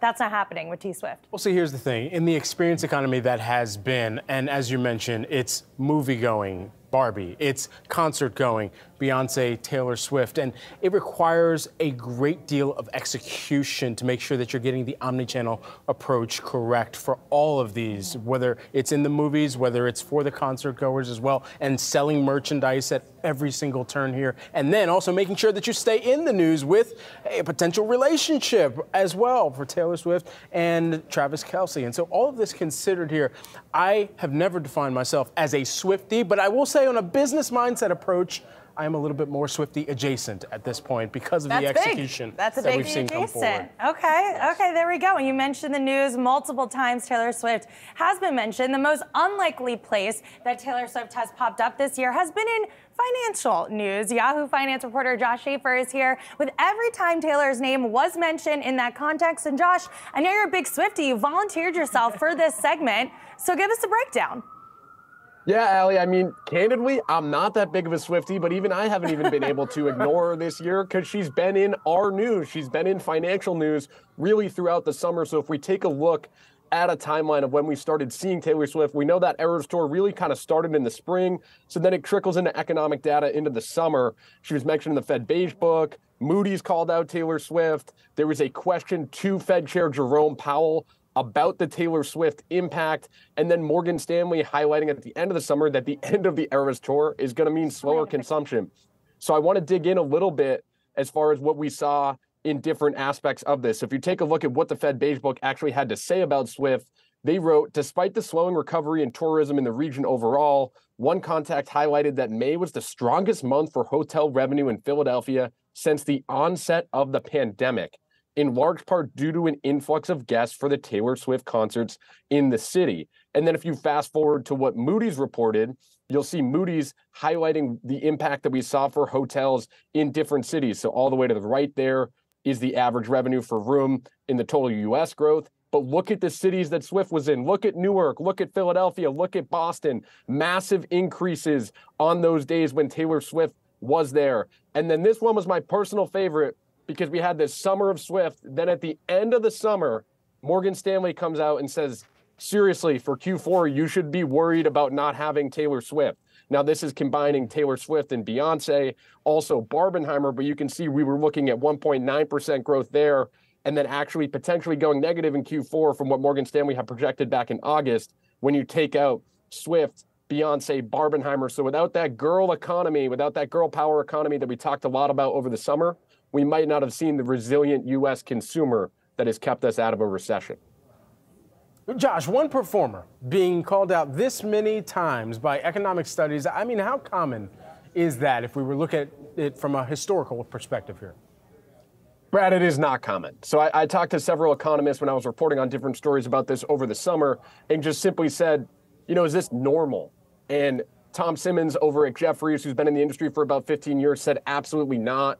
And one thing that we sort of came to a conclusion on is maybe Taylor Swift is our way of understanding the resilient consumer in the U.S. economy and what the story was over the summer. When we think about what the economic story has been for the U.S., it has been people willing to spend on services, willing to spend on experiences, and willing to spend up on once-in-a-lifetime experiences. And it seems like that's what Taylor Swift got at with this Eras Tour. She was the perfect epitome of people being willing to spend on a once-in-a-lifetime opportunity to see all these eras come together, to trade the friendship bracelets, to really have a moment and a concert that we haven't seen before.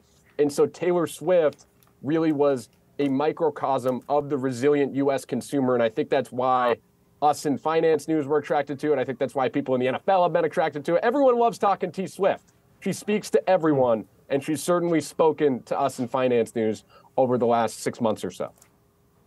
All right, Josh, my friendship bracelet to you is on the way from Etsy. It's in the mail right now, I've been told. All right, stand by for that coming your way.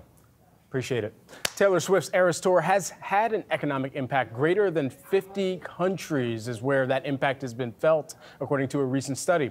Concert goers have been spending about $1,300 per show. If that pace continues through the end of the tour, it'll add an estimated $5 billion to the U.S. economy. Here with her insight into the economic juggernaut that is Taylor Swift is Enders Analysis music industry analyst Alice Enders. Great to have you here with us this morning. Okay, so just round figures here as we think about that economic impact. What do you calculate that to be, and where do you expect this to continue to kind of show itself strong? Well, we're seeing the same level of ticket prices, all over the world. I think one of the important things that's going on outside the U.S. is that Taylor's being really strict about resale. And as you know, we're not really capturing the full cost. If someone spent $7,000 on a ticket, that obviously is going to bulk up ticket revenues. the heart of this is, of course, the ticket sales themselves. But I think the thing that's really important about Taylor, and the thing that really makes her so different from other people in the industry, is, first of all, she's a singer, songwriter, performer. She's all by herself on stage. She only, she calls all the shots. And one of the most important things about Taylor is that she cultivates an incredibly strong relationship, direct relationship with her fans. She is on the side of the fans and not on the side of the industry players, whether it's the venue operators or Ticketmaster or anyone else, the record labels or whatever. And I think that kind of personal connection, I haven't really seen that to that extent in certainly in the last couple decades in terms of singer performers. I mean, I think Adele has a very strong connection with her fans, but Taylor's taken it to absolutely the top. And of course, she's only 33. She has a lot ahead of her. She's a prolific musician. She's both re-recording her masters and also, composing new music all the time. There's so many reasons for her fans to get really excited about seeing her. And with 150 some shows across the world, we're just starting to see the real impact. Now, one of the things that's different outside the U.S. is, of course, the fact that, we're not going to have the same level of travel, hotel, and so on, because, she's actually, here in the UK, she's going to be in all the major cities. Nobody really has to travel to go and see her. But the fact is that, the ticket cost is very steep. The merch, everything, it's a once in a lifetime opportunity to be there and to be, Alice, really what we call bucket list. I want to pick up on that point because it seems like the Eras Tour was perfectly timed, right? There's this craving for more live events, more concerts, especially post-pandemic. What are the implications of that for the music industry at large? Does that mean we're going to see more artists touring and putting on these live performances? And does that mean the consumer is going to have to pay more because the demand is there? Well, I hate to surprise you with this, but actually the first time we really saw this experience economy was actually in 2008-09. That was, to me, very eye-opening. It was very similar in the sense that, economic times were difficult, but people just threw themselves into live music, and live music has really not stopped since then. In fact, as you know, you've seen the Rolling Stones go out on tour. We've seen a lot of vintage bands, let's put it that way, get up and get out and get in front of fans. And the reason I think that is so important is that because, the fact is that this digitalization, the internet, everything, there is nothing like live music. And so perhaps it was more that fans had forgotten about how amazing live music is. And so it has been a major arc across the last, certainly 15 years in terms of what, I call the experience economy and so on. I think what we're seeing is that fans are willing to pay an awful lot more, but not for everyone. And there are tours that don't get off the ground. There are vintage bands that don't get booked. So it really has to be the top end of the industry. And there are not a lot of people occupying the top end of the industry.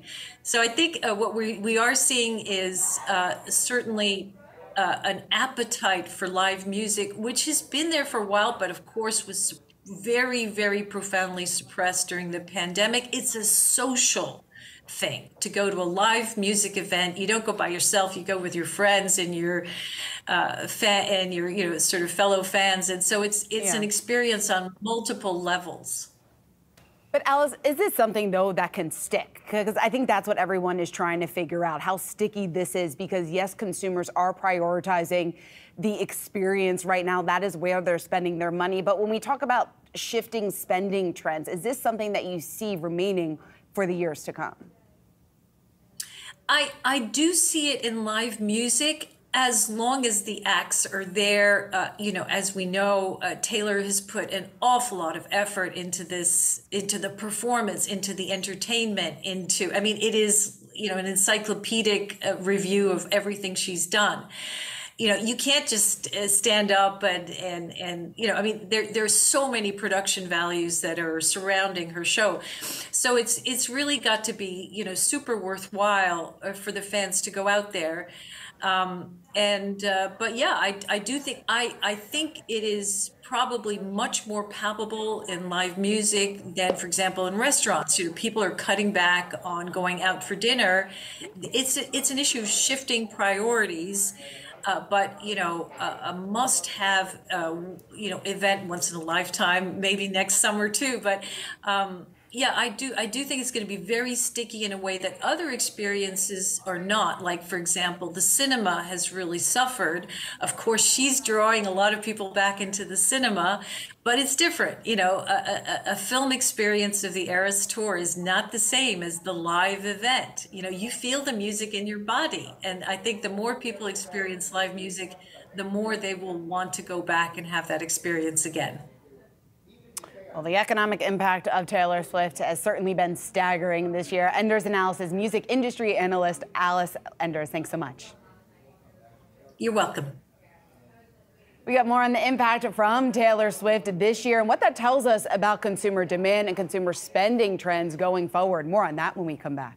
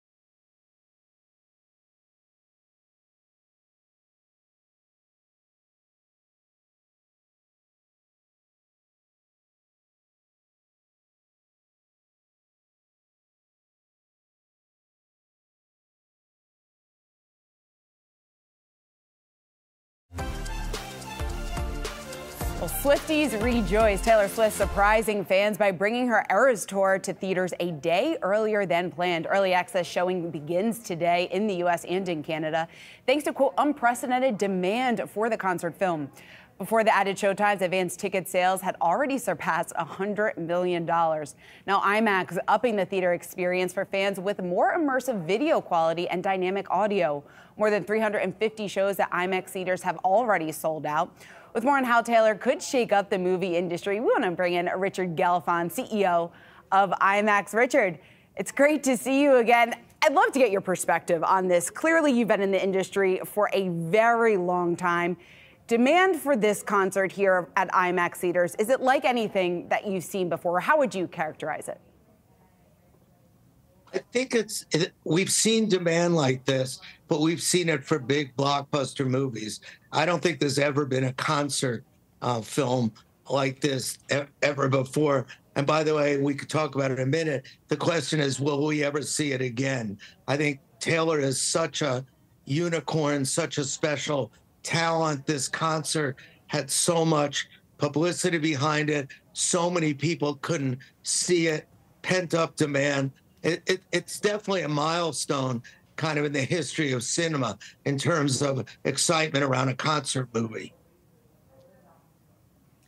And Richard, how critical is it that this concert movie is debuting now, especially since the fall slate is a lot more bare compared to the summer?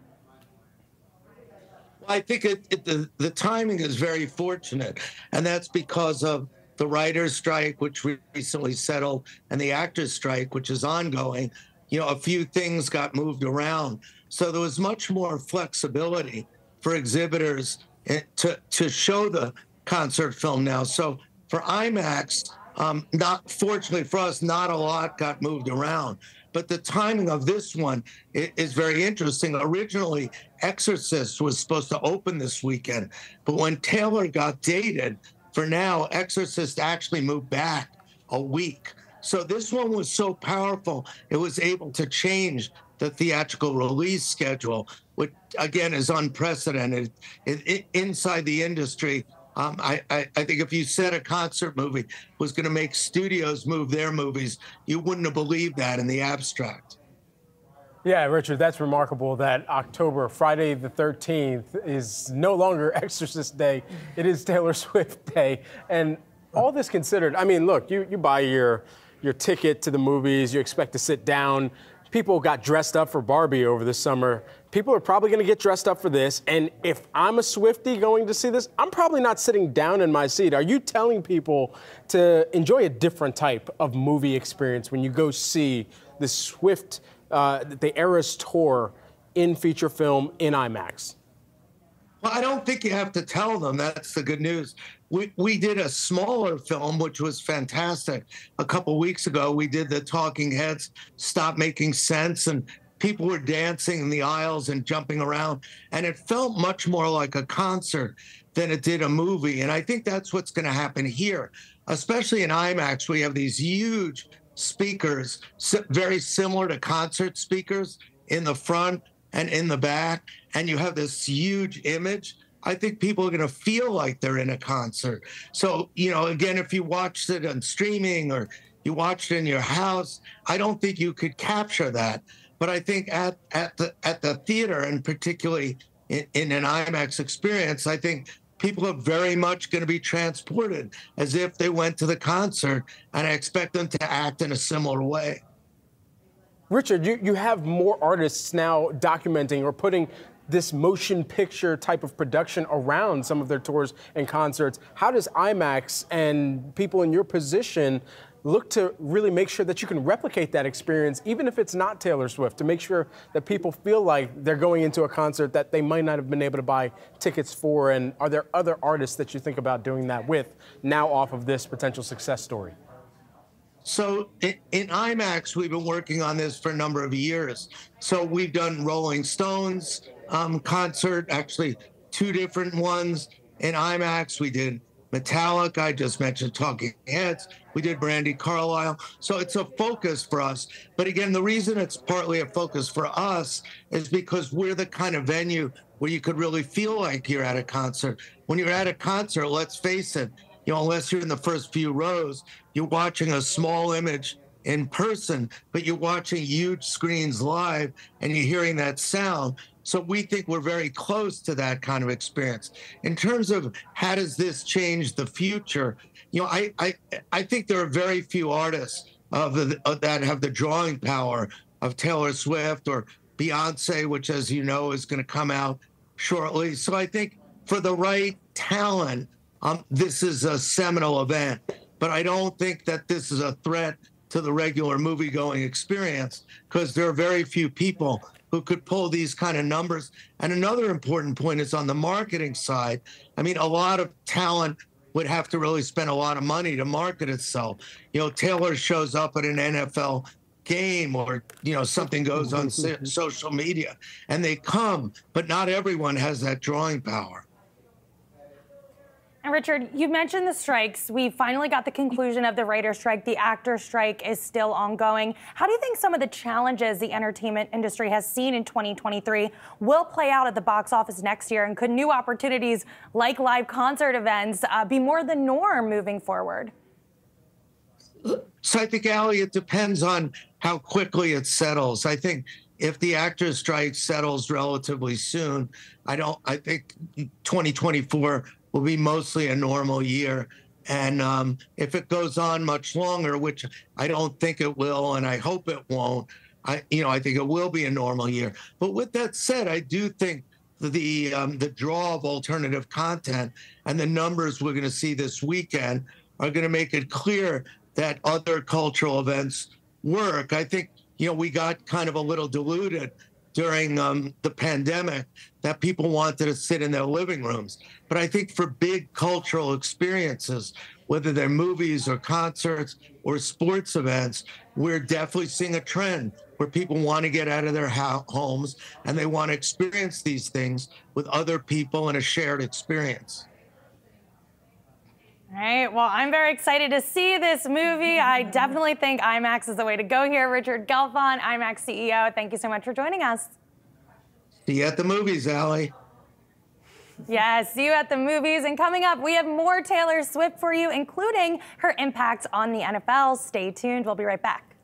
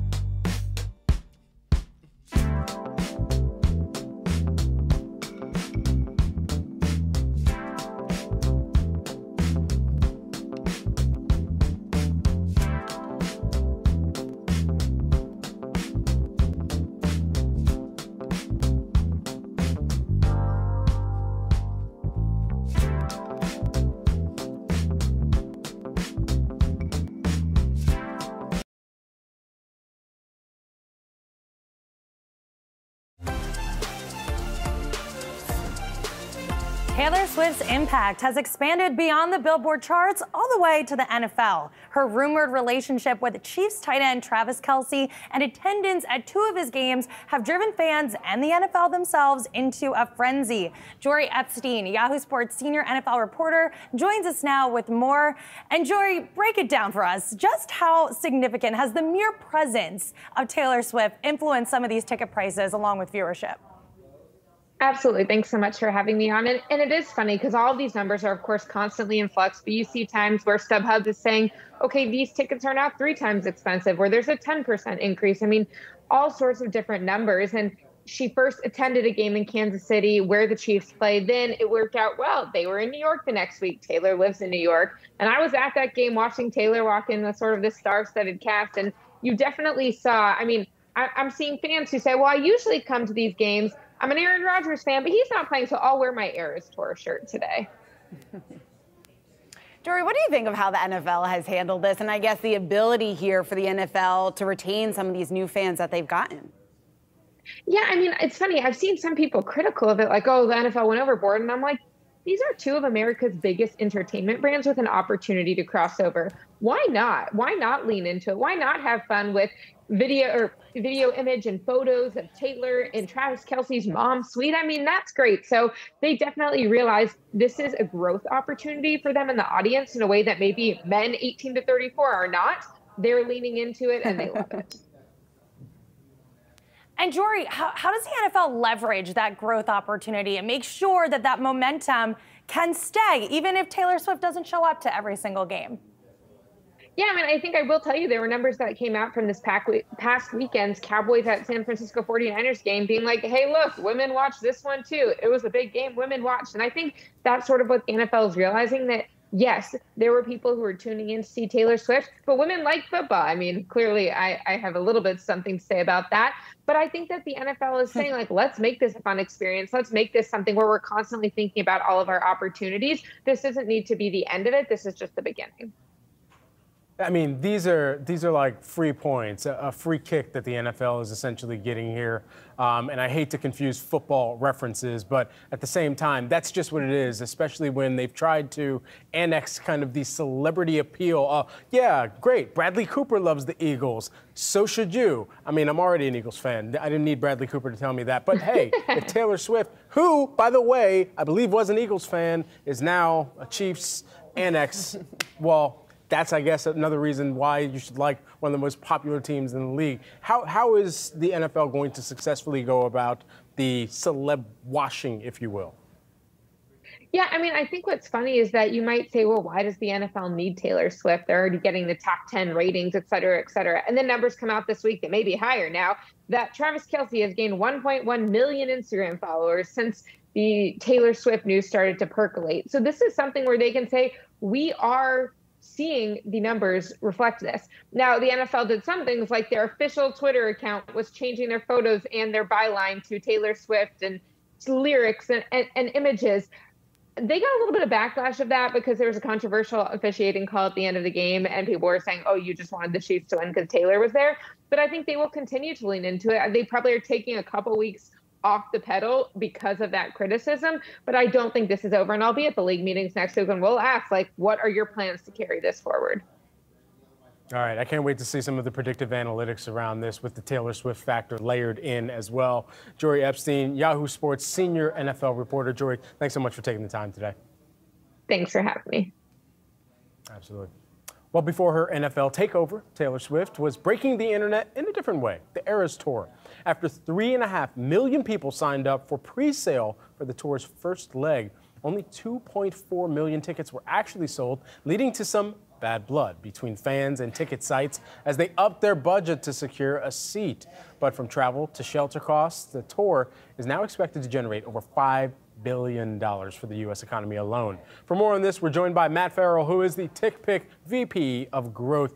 All right, why was this debacle taking place on ticketing sites, and how can we reel this in, Matt? Because even I haven't been able to afford to go to a Taylor Swift concert this summer, but heck, at the normal prices, I would have loved to. I would have loved to support. But the resale is getting out of control here, it feels like. Yeah, I mean, I think what we saw was a outpaced demand for supply. There are very few artists that have the level of demand that Taylor does. And even football stadiums can't really contain the number of fans that are looking to go. And so what we saw really was trying to balance the volume of shows, the volume of seats needed, and the number of fans became really quite complicated, and the prices rose to meet that demand. Matt, what did you see just from your data in the ticket sales for these NFL games? How big of a jump are you seeing on your platform? Yeah, it's funny. I mean, we just got a update today that Taylor is rumored to be at the Chiefs-Broncos game. So we'll see what the long-lasting effect is going to be of what that jump is. But we did see a fairly substantial rise for the Jets game. We saw an increase of nearly 63%, and it was one of our top-selling games of the year once the announcement was made that Taylor was going to be there. So it really becomes sort of an interesting ancillary benefit to two very, compelling teams and compelling markets. But it also shows, as mentioned, like she brings a fan base of her own outside of the NFL audience. And Matt, going back to her tour, I'm curious from your perspective in this business, was the Eras Tour a once-in-a-lifetime phenomenon in terms of the reaction, the demand? How did it stack up compared to some of the other live concerts and events on your platform? I've been in the live event space for a long time putting on tours, and would I call it once in a lifetime? No. Would I call it a absolute milestone tour? Absolutely. When we talk about the volume of seats and the average ticket price for this tour, as mentioned, it really got quite severe in terms of the cost. I mean, the average, to put in context, the average purchase price was around $1,400 a ticket. Now, the average concert in 2023 is $188. So we're talking about most venues are not the size of football stadiums, and she was still able to drive that demand. The next closest we're looking at is the Adele residency in Las Vegas, and that reached $1,300 a ticket, but that venue pales in comparison to the size of what Taylor was playing. So it really was quite an anomaly in the touring space, and as you mentioned, it may be a once-in-a-lifetime experience. Matt, when you looked across the different cities that we're seeing perhaps the biggest sales, or at least maybe the biggest overlap, because I would imagine that there's some data where you could see where someone is actually purchasing from versus where the event is actually taking place. How much of that overlap were you seeing? People willing to travel in order to see these concerts? Yeah, I mean, I think you see it in the major metro markets, New York and Los Angeles, obviously having the most volume of shows. And we saw people willing to make a summer trip out of it. The tour concluded, at least the front half of the tour. She will be playing dates in 2024 in Los Angeles. And we would see people start price comparing. All right, with these ticket prices, what is the cost of a hotel? What is the cost of a flight? And there are certain markets where you could actually justify flying to actually get a cheaper experience all in because of the level of cost for this particular tour. So we did see a number of markets that drove more out-of-state transactions than others. But yeah, we saw the same with Beyonce as well. People flying to Europe to go see her early days tours for this particular tour. Matt, I'm curious, when you take a look at who is buying tickets, and not for the tour, but going back to the NFL, because it certainly has been remarkable when you take into account how many new fans are now tuning into games just because Taylor is there. Have you noticed anything on your platform just about who is buying these tickets? I think we're seeing, outside of the men 18 to 34 demo and men just in general from a transactions, I would say that this has been a ongoing trend. I think the diversification of fan base within most major leagues, but specifically NFL, has been in the making for years. It does not hurt that probably the largest entertainer in the world is also advocating and supporting this league. And so we are seeing a different mix of transactions in this particular year. And it's encouraging. It's showing that these fan bases and that these leagues can continue to grow. even multiple years, multiple decades into existence. This is something that new fans can come to.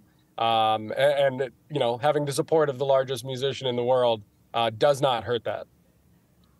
Doesn't hurt at all. All right, Matt, thanks so much for taking the time to jump on with us. TickPick, a VP of Growth. Thanks. Thank you.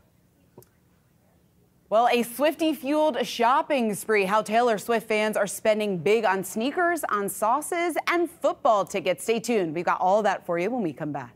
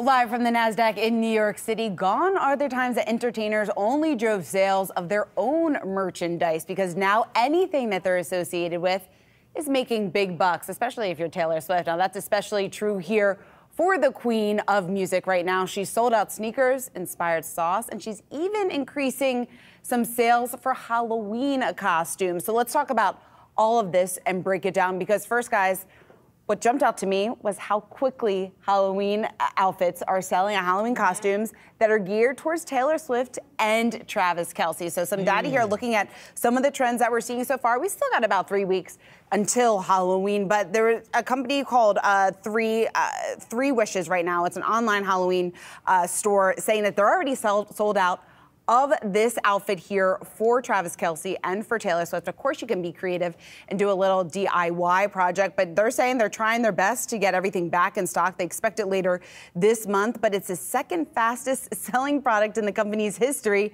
second only to the Tiger King costume a couple of years ago. We still got 3 weeks to go. I have a feeling this is going to be their top seller, but really just highlights the impact that Taylor Swift and Travis Kelce, the relationship there, what that's doing here for many industries. I thought it would be Barbie and Ken. Yeah. You know, that was the guarantee. And there's so many different versions. There's so many different versions. Yeah. We had the movie this summer. The funny thing is apparently Travis Kelce and Taylor Swift, the real life versions, they joked about being Barbie and Ken for Halloween. And now in this multiverse we're living in, people want to be Travis Kelce, Taylor Swift.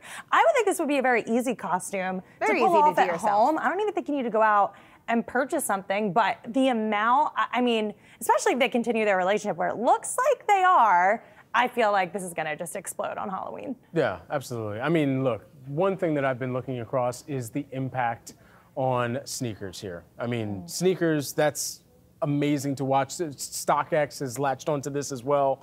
They have an entire, and I laughed a little bit. This is the sneaker that she wore to the first Chiefs game that she showed up to. And afterwards, now you've got StockX curating what they call a list of sneakers that are on StockX that you will love all too well. Taylor's version is what they call it there, but featuring a lot of the New Balances, and she's been rocking some New Balances just in casual life in public out there, and so no doubt New Balance seeing one of, even as we had spoken to Joe Preston, who was the CEO of New Balance previously, and him talking about how the Gen Xers and millennials are gravitating towards the brand, this is only going to be lighter fluid on top of that.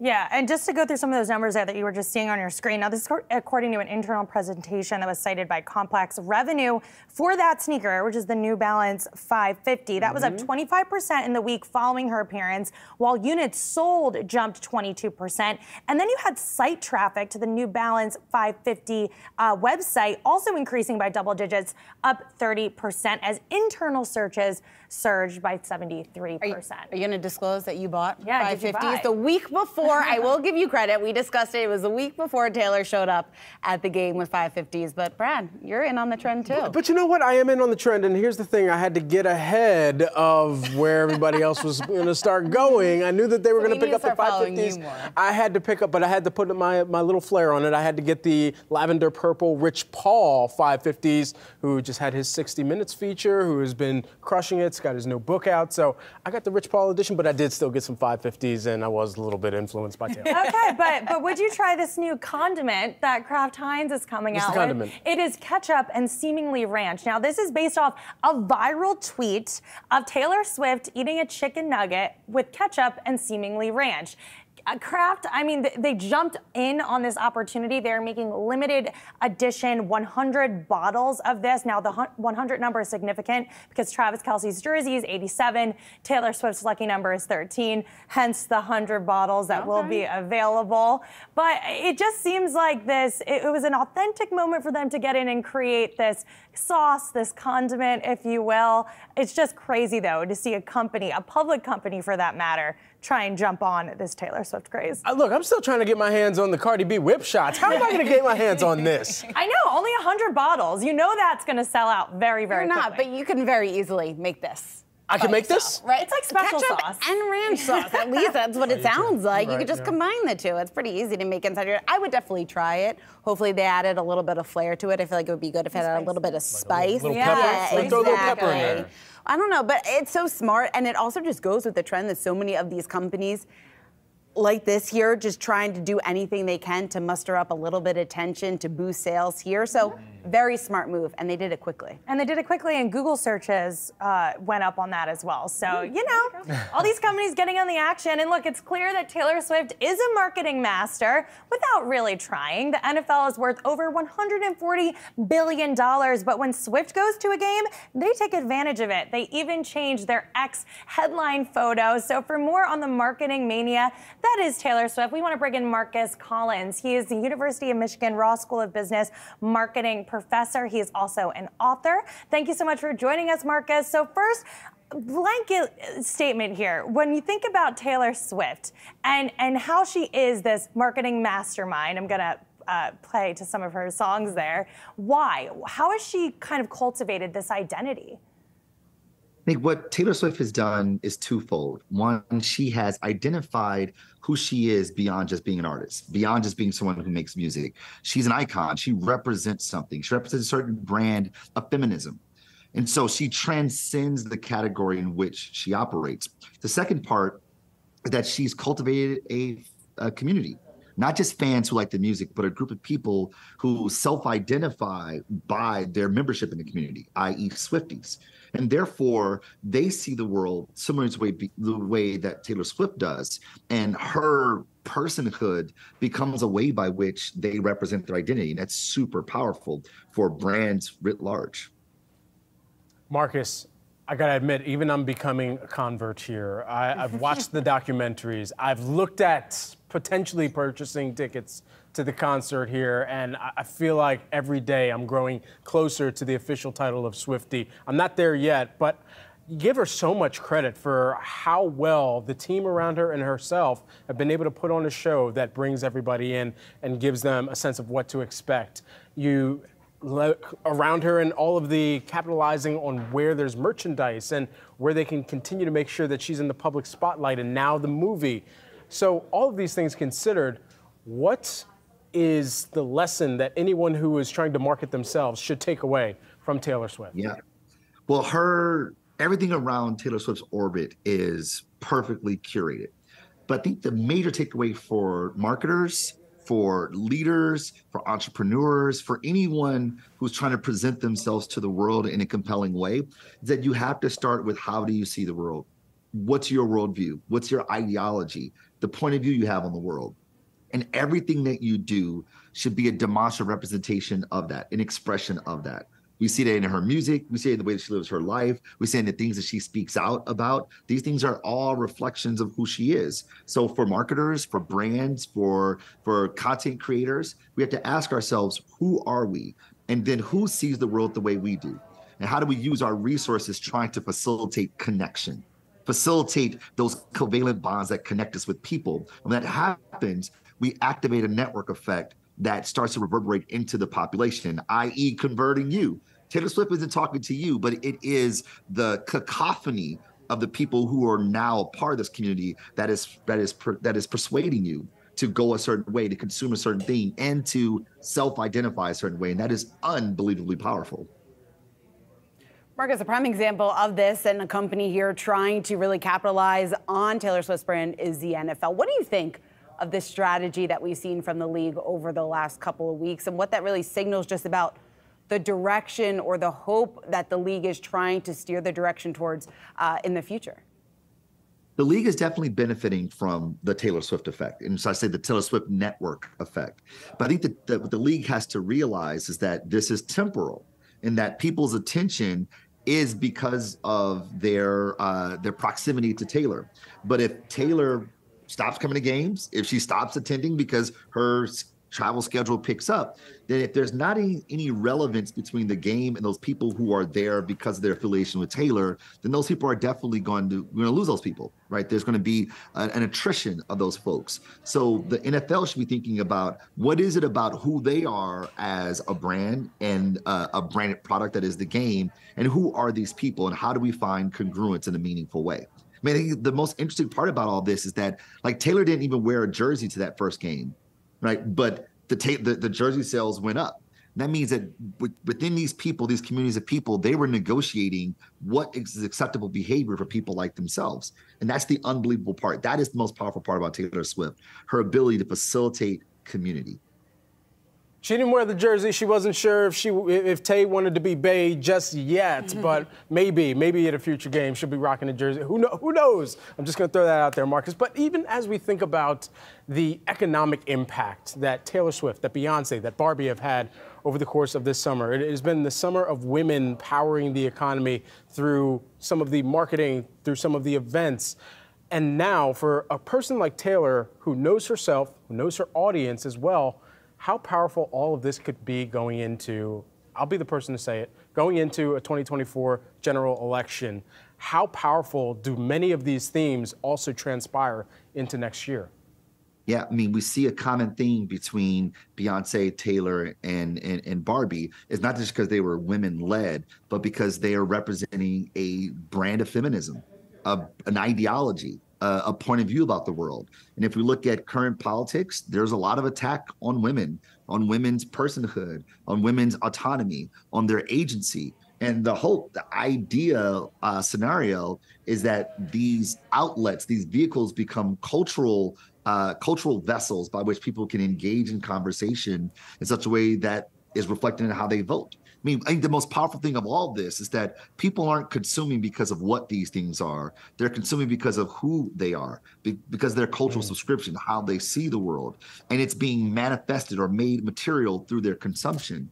And the hope as we enter into a political season that we'll see those things manifest in the way in which people show up to the ballot box, the way people advocate for certain policies, and the way people show up in communities to guide a certain agenda forward.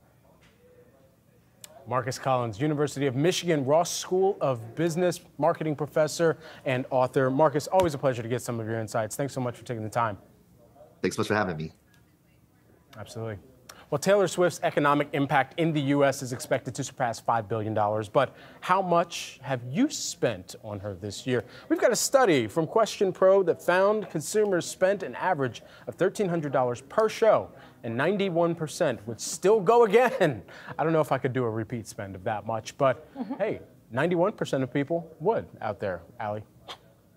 Yeah, I think if you're a Swiftie, you're willing to spend so much money and you're willing to do it multiple times. And now with this movie coming out, I guarantee you that most of the people in that theater probably went and saw a concert, but they're willing to continue to spend on Taylor Swift for Taylor Swift merchandise. They'll probably dress up as Taylor Swift and maybe drag one of their friends or boyfriend to be Travis Kelce for Halloween as well. I just think the Swifties are hardcore, and you don't really have average fans for Taylor Swift. It's really all in or nothing, it feels like. Yeah, certainly. And Allie, you talk about the fact that Swifties are all in. And I think that was also reflected in the results that we got from the Yahoo Finance poll that we put up on X. And from these results, 10% of people who weighed in said that they actually spend over $1,000.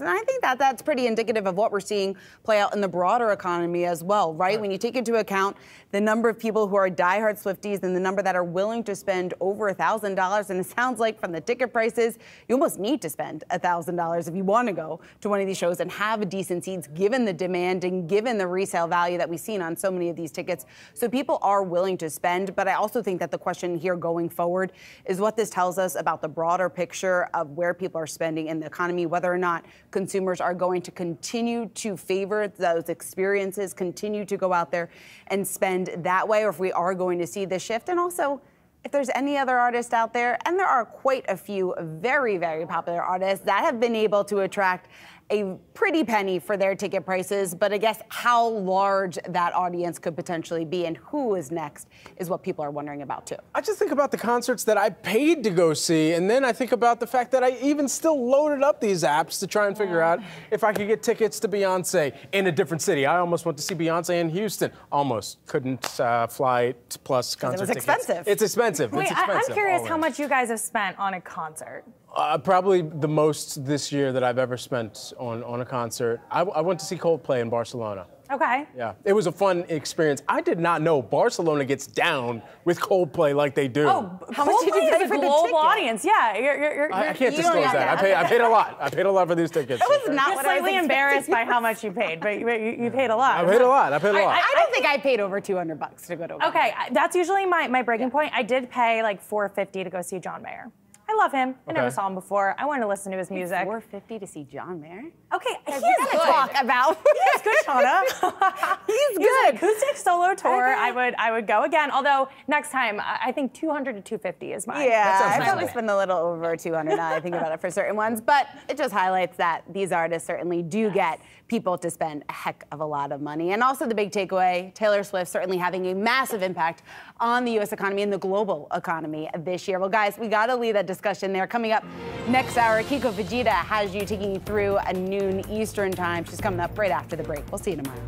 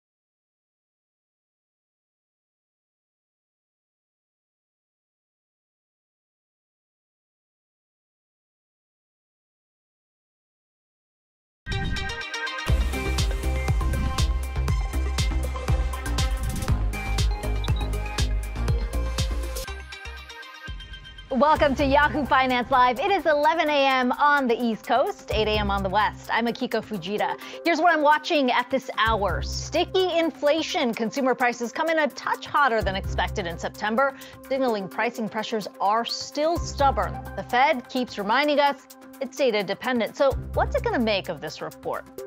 Plus, you may want to skip the double protein the next time you visit Chipotle. The fast casual chain announcing more price hikes to come, but do consumers need their burrito fixed at any cost?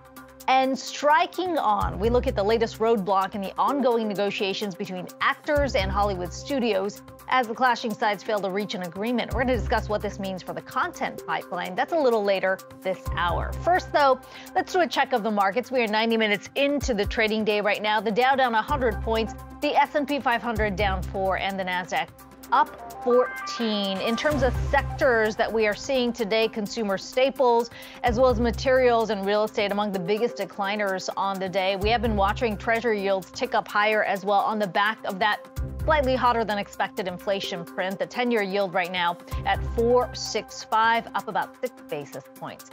Well, headline consumer prices held steady in September, up 3.7% year on year. That is a touch ahead of expectations, while core inflation cooled slightly on an annual basis. Let's break down the numbers with Yahoo Finance reporters Danny Romero and Jared Blickery. They're looking at key sectors that drove those prices higher. Let's go first to Danny. Danny, I know you've been watching shelter inflation, among the largest contributor to CPI this month.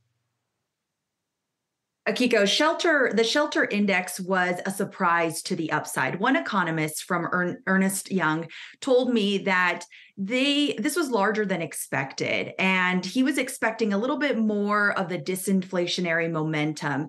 And if we look under the hood of the shelter index, the component of what are the drivers that are driving that index specifically, real-time data shows that rents are flattening out on a yearly basis.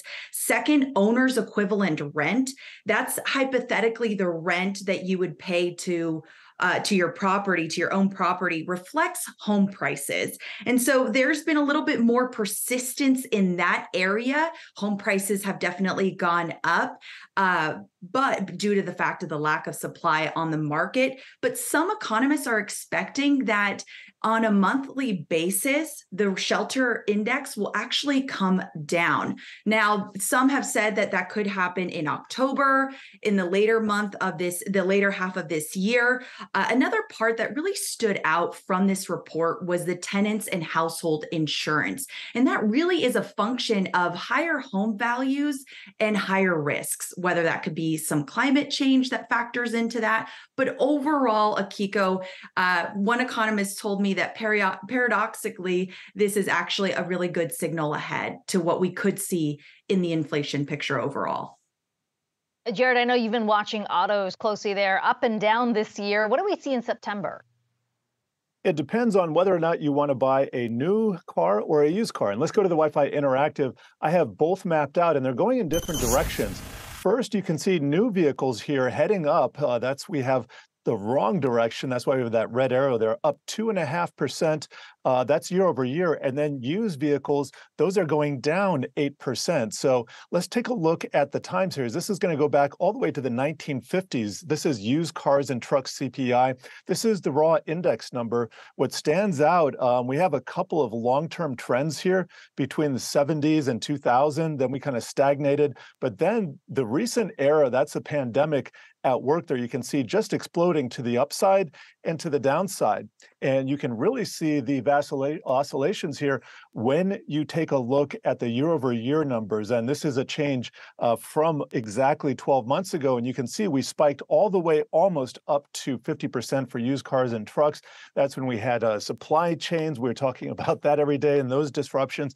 Fortunately, that's largely in the rearview mirror. But now we have to worry about inflation from labor and the fact that UAW is striking. So let's take a look at the new car prices. Here's new vehicle CPI. That is still heading up here. That is not inflected down since that pandemic rise. And then here's another look. Here's the year over year change. You can see the growth is heading down, but the raw number there is still increasing there. So good news that we're off of the highs, but still seeing new vehicles really add to those cost pressures. And then let's just take a look at some stocks here. I have used car dealers, and this is on a year-to-date basis. You can see a lot of green there. Carvana is a standout. That's up 600% after being absolutely decimated. But you take a look at what's happened over the last 2 months when we saw the overall market kind of roll over. It was not a very good environment for some of these stocks here. And then I can also take a look at our new car manufacturers. This is over the last 2 months too. It looks a little bit better because Toyota Motors, a big company there, up 8.6%. Tesla, another big company, that's up 8%. But for the most part, most of these stocks in the red as well. So the environment that we have right now with regard to whether or not you're in the market for a new car or auto depends on, I guess, which you're in the mood for here. And also for buyers of stocks of these companies, just know that these have suffered as of late, and they're looking for their footing right now, as is the general market. Yeah, regardless of what car you buy, those monthly rates still very high given where rates are right now. Jared Blickery and Danny Romero breaking down those sectors for us. Thanks so much. Well, not too hot and not too cool. We got that pretty steady consumer price index inflation print this morning. The rate for all items rising 3.7% in September. This follows a report from wholesale producers which showed that inflation in that sector remains sticky. We did see core inflation, which includes food and energy, cool slightly to 4.1%. That prompted President Joe Biden to say in a statement that this is Bidenomics in action. We have Jared Bernstein, the chair of the U.S. Council of Economic Advisors, joining us today. Jared, always good to talk to you. It feels like a bit of good and bad, right, in the inflation print. We were talking about core inflation cooling down here, but we saw super core inflation. This is services excluding housing and energy, something the Fed increasingly is looking at. That monthly gain was the fastest we've seen in a year. What do you think has made that so sticky? Well, I think you have to be careful in any given month. I mean, there was a hotel lodging spike, a big swing there that looked kind of anomalous. I think that the general trend here is worth beginning with, and that's the idea that inflation, headline inflation, the CPI is down 60% off its peak. Remember, if we were talking in June of last year, we'd be talking about a number that was north of 9%. So 3.7 is 60% down from that. And of course, core inflation fell to its lowest level in more than 2 years, the year-over-year rate. Wages are actually higher in real terms than they were a year ago. And then prices for some of the core goods like used cars and furniture fell for the fourth month in a row. You know, eggs is a very salient price in this economy, ticked up a touch in September, but they're down 57%. So that's deflation off of their peak. So I think if you look at the longer term trends, you can definitely see the kind of easing in the data that is something we're very much pulling for. Energy is certainly a big contributor to inflation in the last month, although we did see a pullback in oil prices prior to the fighting between Israel and Hamas breaking out there. What's your assessment right now from the White House in terms of how the current conflict that's playing out right now is likely to contribute to a spike in energy prices? If this doesn't unravel beyond Israel and Hamas, is the expectation that prices could remain pretty steady? Well, this is very much a global price, as you know, and prior to the events beginning last weekend, horrific events, obviously, we had oil coming down, and in fact, that's kind of stuck since then. And so the gas price, as of this morning, the retail gas price was $3.65 a gallon. Okay, so that's actually lower than was reflected in today's CPI report. And it's $1.37 below its peak of last summer. So that's real savings per gallon. Just a few weeks ago, we were looking at gas prices that were north of $3.80. So that's been a nice movement. Now, we will, of course, watch the impact of global events, whether it's Ukraine or now Israel, on global oil markets. But the price thus far has not been hugely affected. Aside from that, we've also seen sort of those prices remain elevated because of the production cuts coming through from Saudi Arabia. As the White House sees it, do those extension of the cuts, Does the demand justify that? Well, I think that the production cuts, of course, are very much priced into the numbers that we were just talking about. And so demand and supply are moving around in ways that I think are even harder than usual to predict where oil markets are settling. And again, geopolitical headwinds of the type we just talked about. I think we just have to look at the price, look at the forward curves in the futures markets, and there we see a story that when you get to the pump, which is the end of the line that matters so much when we're talking about consumer prices, has been favorable in terms of its trend. So we have a gas price that's $3.65 this morning. Last month, the average was north of $3.80. So that's a movement in the right direction. We'll just have to keep watching how those factors all equilibrate in coming weeks. Let's talk about where yields have been moving, obviously off of the highs that we saw recently, but I'm looking at the 10-year right now at 4.6%, the 30-year yield below that 5% level at 4.7%. Obviously, the higher yields mean higher costs. The government needs to spend paying back its debt. As we talk about the budget deficit and spending certainly in focus over in D.C., how does this shift that we have seen in yields, how does it shift the administration's calculation in terms of budget priorities? Well, the budget priority, getting on a sustainable fiscal path, is something that we've judged to be an important part of our agenda ever since we got here, regardless of the bips and bops and rates.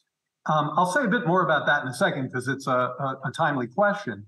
But I think in the context of our discussion today, which has really been about headwinds and tailwinds, we should remember that one of the reasons for higher for longer is because growth has surprised to the upside. And I'm sure that you and your colleagues have talked a lot about different types of landings, and lots of market folks were predicting recessions, and they've certainly turned that pencil around and erased those forecasts. And so the stronger growth that we've seen, I'm sure you've seen estimates for Q3 GDP. We've had an unemployment rate that's been below 4% for 20 months in a row. We just had a gangbuster job number. This is when President Biden and I talk about the economy, what he wants to know are how are middle-class workers doing? What are their job option like? What are their real wages doing? Which, as we learned this morning, real wages are up over the past year. And that's a trend that's been persistent for the past few months. And we have to build on that. I'm not suggesting our work is done by a long shot. We need to see the labor market maintaining its tightness while prices continue to ease so we can maintain those trends. But it's that kind of strength, particularly the American consumer who's benefited from those dynamics, keeping this economy going. And yes, that's created some upward pressure on rates. Now, when you get to the budget, we have a plan that reduces the deficit by $2.5 trillion over 10 years. We're going to continue to fight for that. And I would say the current dynamics that you described make that fight even more urgent. Finally, over in the House, we've got Steve Scalise being nominated to be the next House Speaker. Certainly that vote far from done, but that does suggest more of a shift to the right, if you will, if you consider from where Kevin McCarthy was in terms of policy. How does that change the calculus for the White House in terms of the policy it believes it can push through in this Congress? So, look, the White House is a fairly complex operation with lots of people working on lots of different things. Of course, my lane is the economy. And let me say this about your question. I'm not going to get into the politics and who's going to prevail and what this says about the party or whatever. Here's the way I look at this. You and I have been talking about the economy. We've been talking about prices. We've been talking about gas prices. If you're not helping to push back on higher prices the way we are through lower prices for prescription drugs, lower prices for clean energy, lower prices for insulin, pushing back on junk fees. If you're not helping to maintain the tight labor market that we've seen, if you're not helping to do work on behalf of the American middle class and instead are engaged in, a set of fights that take you away from that, and I'm not even getting into the geopolitical exigencies that are, of course, so present right now, then I think you need to figure out how to correct that course. So, if you're not out of the cart helping to push it forward, that's where you need to figure out how to get it. I mean, these folks are sent here to Washington to do the work of the American people. It's certainly what President Biden instructs his team to do every day, and that's what we're trying to do. And we've seen some progress on inflation. We've seen some progress on the job market. We've certainly seen good progress on overall growth. And so that's where, at least for the econ team, that's where our heads are in that space. Finally, Jared, I've heard you point to the progress that you have seen in the economic picture, and yet every poll we look at still points to the president struggling with voters in terms of the perception of his handling of the economy. I've seen the White House double down on Bidenomics over the last several months.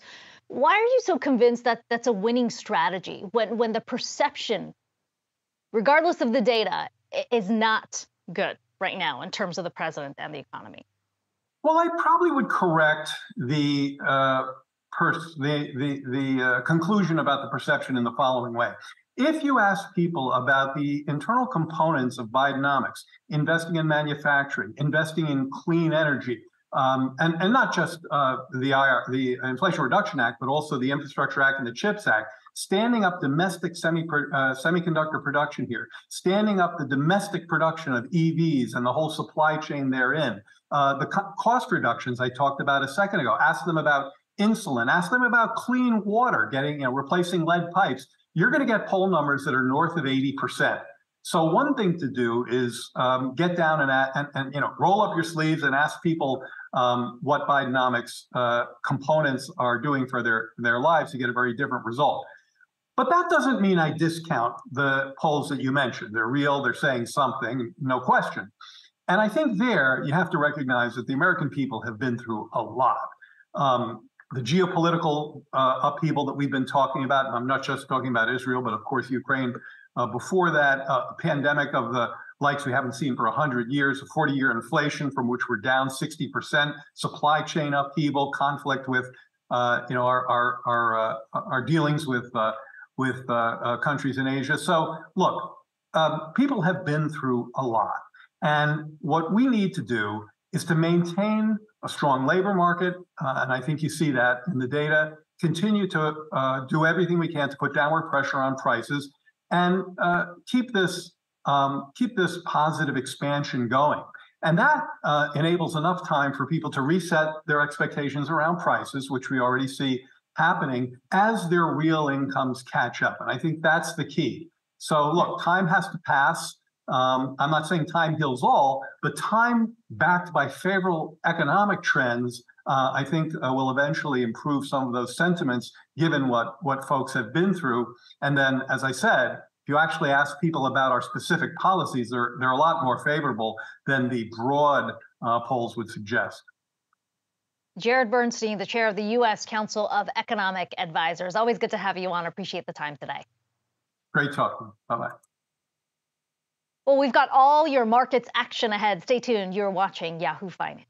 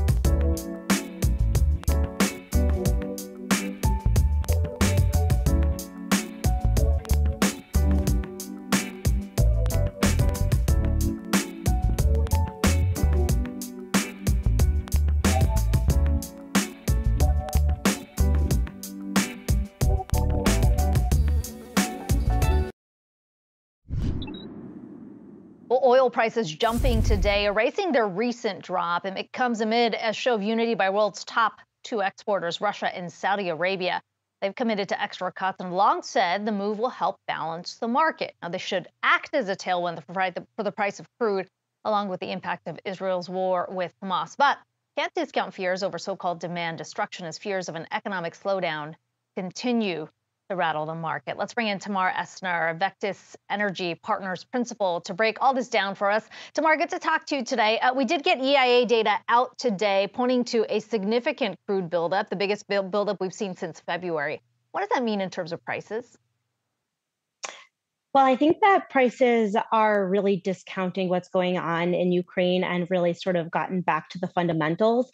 And at least as of now, with the situation in Israel and Hamas, and then obviously Ukraine and Russia, fundamentally, markets haven't really changed that much. So really, we're looking at access to crude oil from Saudi Arabia's perspective is being crimped, access to capital in the form of higher interest rates is being crimped. So at some point, that's going to start to have an impact on the global economy. And you're starting to see that in the US and other countries around the world, demand is slowing down. And as a result of that, to your point, Akiko, inventories are building up.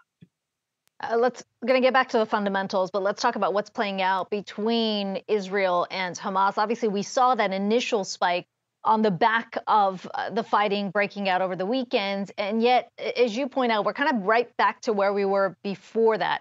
What do you think would change the dynamic from an oil perspective and the current fighting right now? What would bring it back to the market in terms of a risk factor? Is it really about this regional conflict beyond Israel and Hamas? Yeah, so certainly a threat to physical supply. So if Iran were to get involved more directly, if Israel were to attack Iran, Iran obviously has been exporting more onto the market as the U.S. has sort of turned a blind eye to sanctions. Obviously, Iran also controls the Straits of Hormuz, which accounts for anywhere from 25 to 35% of global oil consumption passes through the Straits. So that would be, an extremely high source of risk into the market. We're talking, oil prices going up in $5 to $10 increments for every day that those risks, that those supply disruptions were going on. But basically, there's so many push-pull factors in the market right now.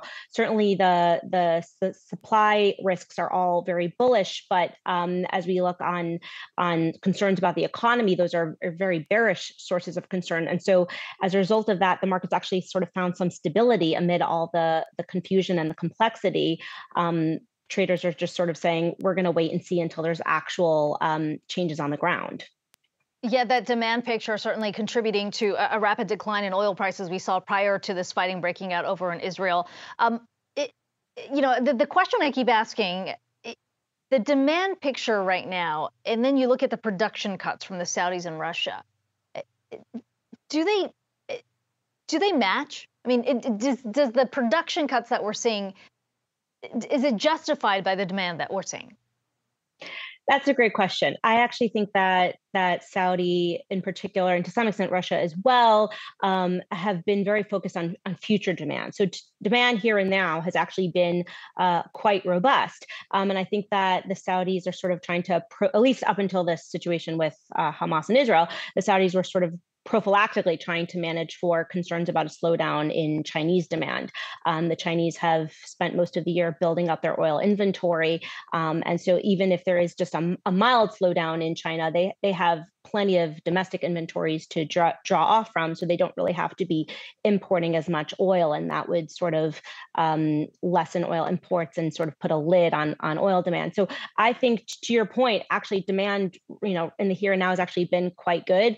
There has been some, demand destruction, as I mentioned earlier. Gasoline consumption in the U.S. has been lower in the summer season than we otherwise would have expected. But overall, demand has been sort of steady as she goes. And I think that Saudi has not been happy with the oil prices despite that. And so they've sort of tried to get ahead of what they see as potential problems next year by cutting oil production now. And Tamar, you talked about balance starting to return to the market. Does that quiet some of those calls that we got from the likes of Citi and Goldman about this march towards $100 a barrel? Well, right now, any scenario is possible, and let's not, while we're all focused squarely and rightly so on the situation, the war between Israel and Hamas. There's also the war with Russia and Ukraine, and we are not totally discounting the possibility that Putin could weaponize oil going into the winter in terms of cutting off oil exports. We've seen them do that with natural gas. So it's a really difficult market to predict. From a fundamental perspective, I think that oil could sort of trade in a like $80 to $100 range. I think Saudi has a lot of spare capacity. So if oil were to really move past $100, they'd really be worried about demand destruction, and they have plenty of oil to bring back. So I think that the market's really focused on the fact that Saudi, UAE, and others have so much spare production capacity, and sort of that's also putting a lid on prices. Okay, we'll be watching to see which direction it moves. Tamar Essner, Vectus Energy Partners Principal. Good to talk to you today. Thank you, Kiko. We've got all your markets action ahead. Stay tuned. You're watching Yahoo Finance.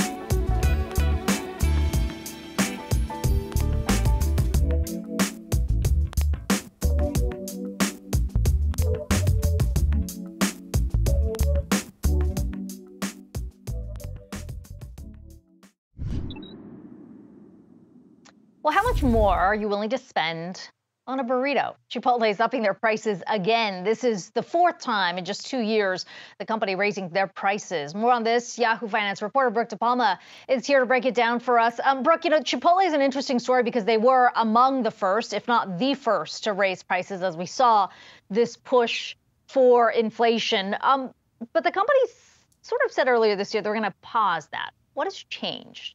Yeah, Kiko. Well, certainly the company said that they were keeping a close eye on the cost of ingredients over the past year, and now they're sharing a similar tone. A spokesperson telling Yahoo Finance that for the first time in over a year, we will be taking a modest price increase to offset inflation. Now, once again, Chipotle had raised prices throughout 2022. Then they announced a pause on plans earlier this year. But this comes after CFO Jack Hartung had weighed in on that pause in a Yahoo Finance interview back in April. Take a listen.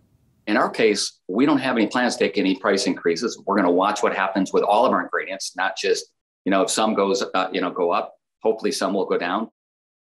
Now, Akiko, here's what changed. In July, when the company reported in the last quarter, it missed on same-store sales estimates, and that sent shares to plunge in after-hours trading following that report. And in their earnings call, Brian Niccol said, he sort of somewhat hinted at a potential price hike. He said that the brand is very strong, the value proposition is very strong, and he said that we have that pricing power to use.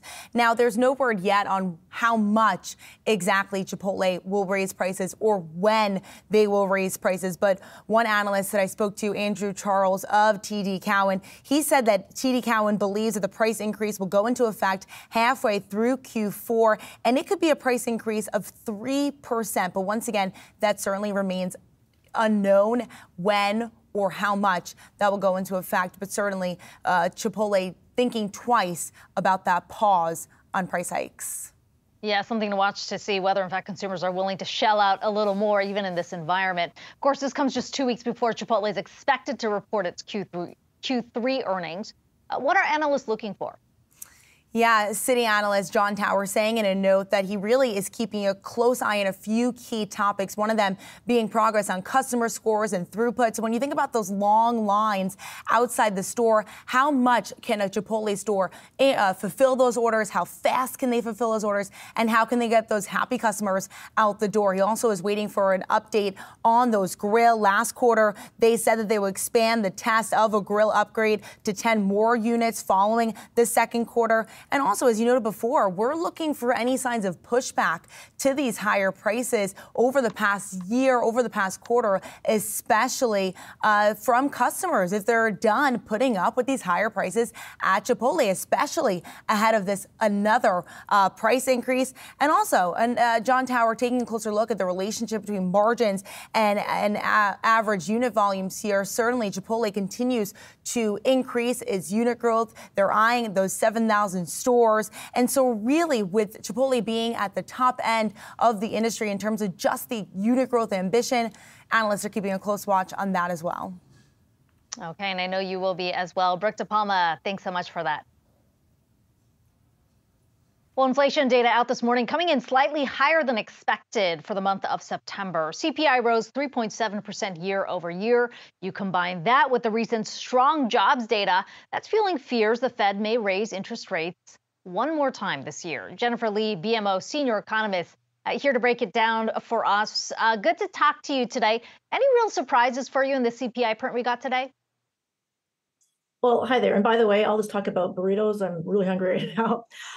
So overall, it was like a little bit above expected, but not shockingly so. I was a little bit worried, to be quite frank, after yesterday's producer price report, which was well above expected. But overall, the headline, the core, not too far off expectations. I think what was kind of surprising was when you break it down into not just goods and services, which is what we have to do these days, but also the super core measure, which it jumped 0.6% in the month, or the estimate of super core. And that is going to, I think, keep the Fed on its toes. The way, of course, we had jobs growth last week, also much stronger than expected, but at least the wages component was coming down. So I don't think there's anything that's going to cause the Fed to look around and say, hey, should we be rethinking everything that we've been thinking about? But there's still one more key report that has to come out at the end of the month on personal spending, and I think that's going to make this decision. But overall, I think the whole, high for longer theme is still going to play out.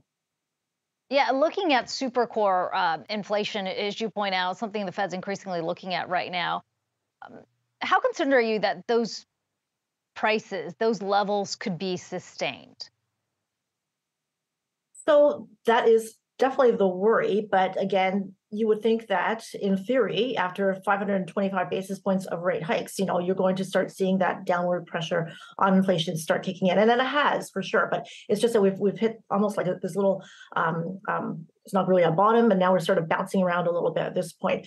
The Fed chairman himself said that the easy part was going down from, from those 4-decade highs down to, roughly 3%, and the hard part is going down from 3 to 2%.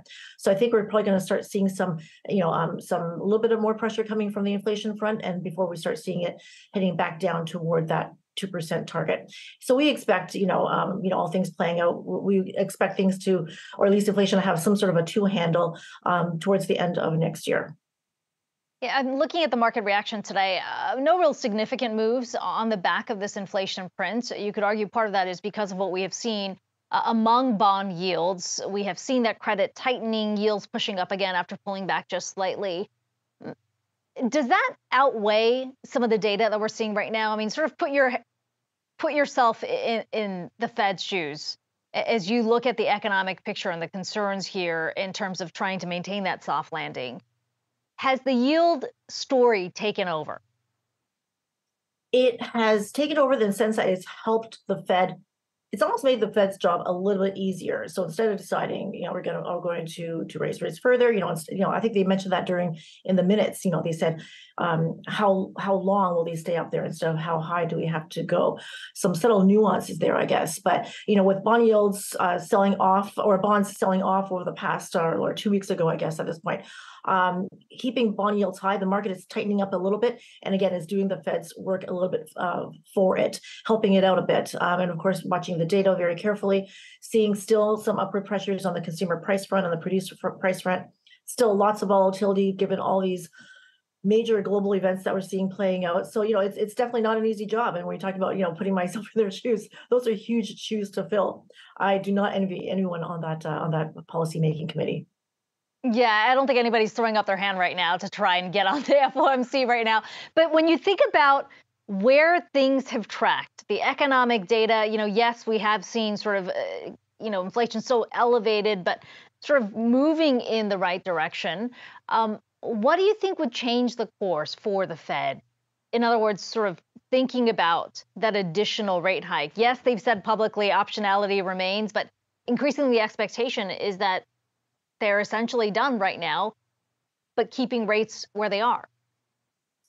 Right. So I think it's, and by the way, and I've been kind of guilty of saying that they are now on the sidelines. And I guess you can't really say that they're really on the sidelines because it's only been one meeting, really. But I think it would take more data pointing to upward pressure on prices, more data pointing to a resilient U.S. consumer, and as long as jobs are plentiful, consumers are going to be staying in a healthy position, which is not a bad thing at all. And of course, watching energy prices, which are not at least back up to their peaks that we saw earlier this year, so that's comforting, I guess. But also watching inflation expectations, and if they start seeing that pushing higher again, I think they're going to have to start ramping up some of that hawkish rhetoric. But at the same time, raising rates one more time versus keeping them high at these levels, there are some differences, but at the same time, we're not talking about like another campaign of more and more rate hikes. BMO senior economist Jennifer Lee joining us there. Appreciate your insight. Thank you. All your markets action straight ahead. Stay tuned. You're watching Yahoo Finance.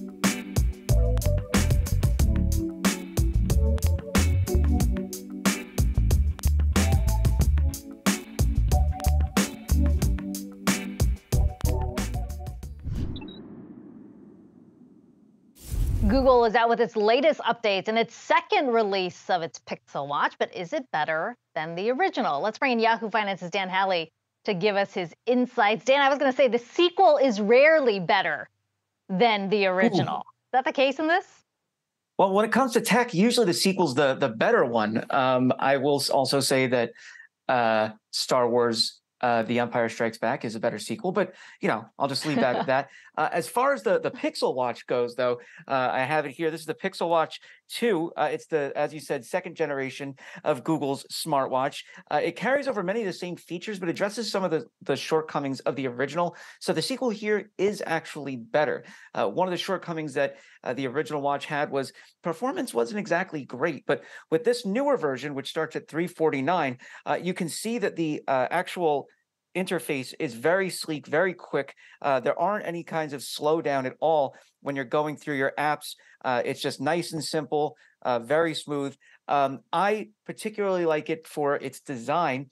Obviously, I also have an Apple Watch here, and you can see that the Apple Watch is square. Well, this guy goes with a little rounded, domed design. This is something that is somewhat unique to Google. There are other smartwatches that are round, but this has got that rounded dome design. I think it's got a better overall look for the kind of aesthetic you might be going for if you have a smartwatch, or you just want to stand out and don't want to have a rectangle on your wrist like everyone else on the face of the earth.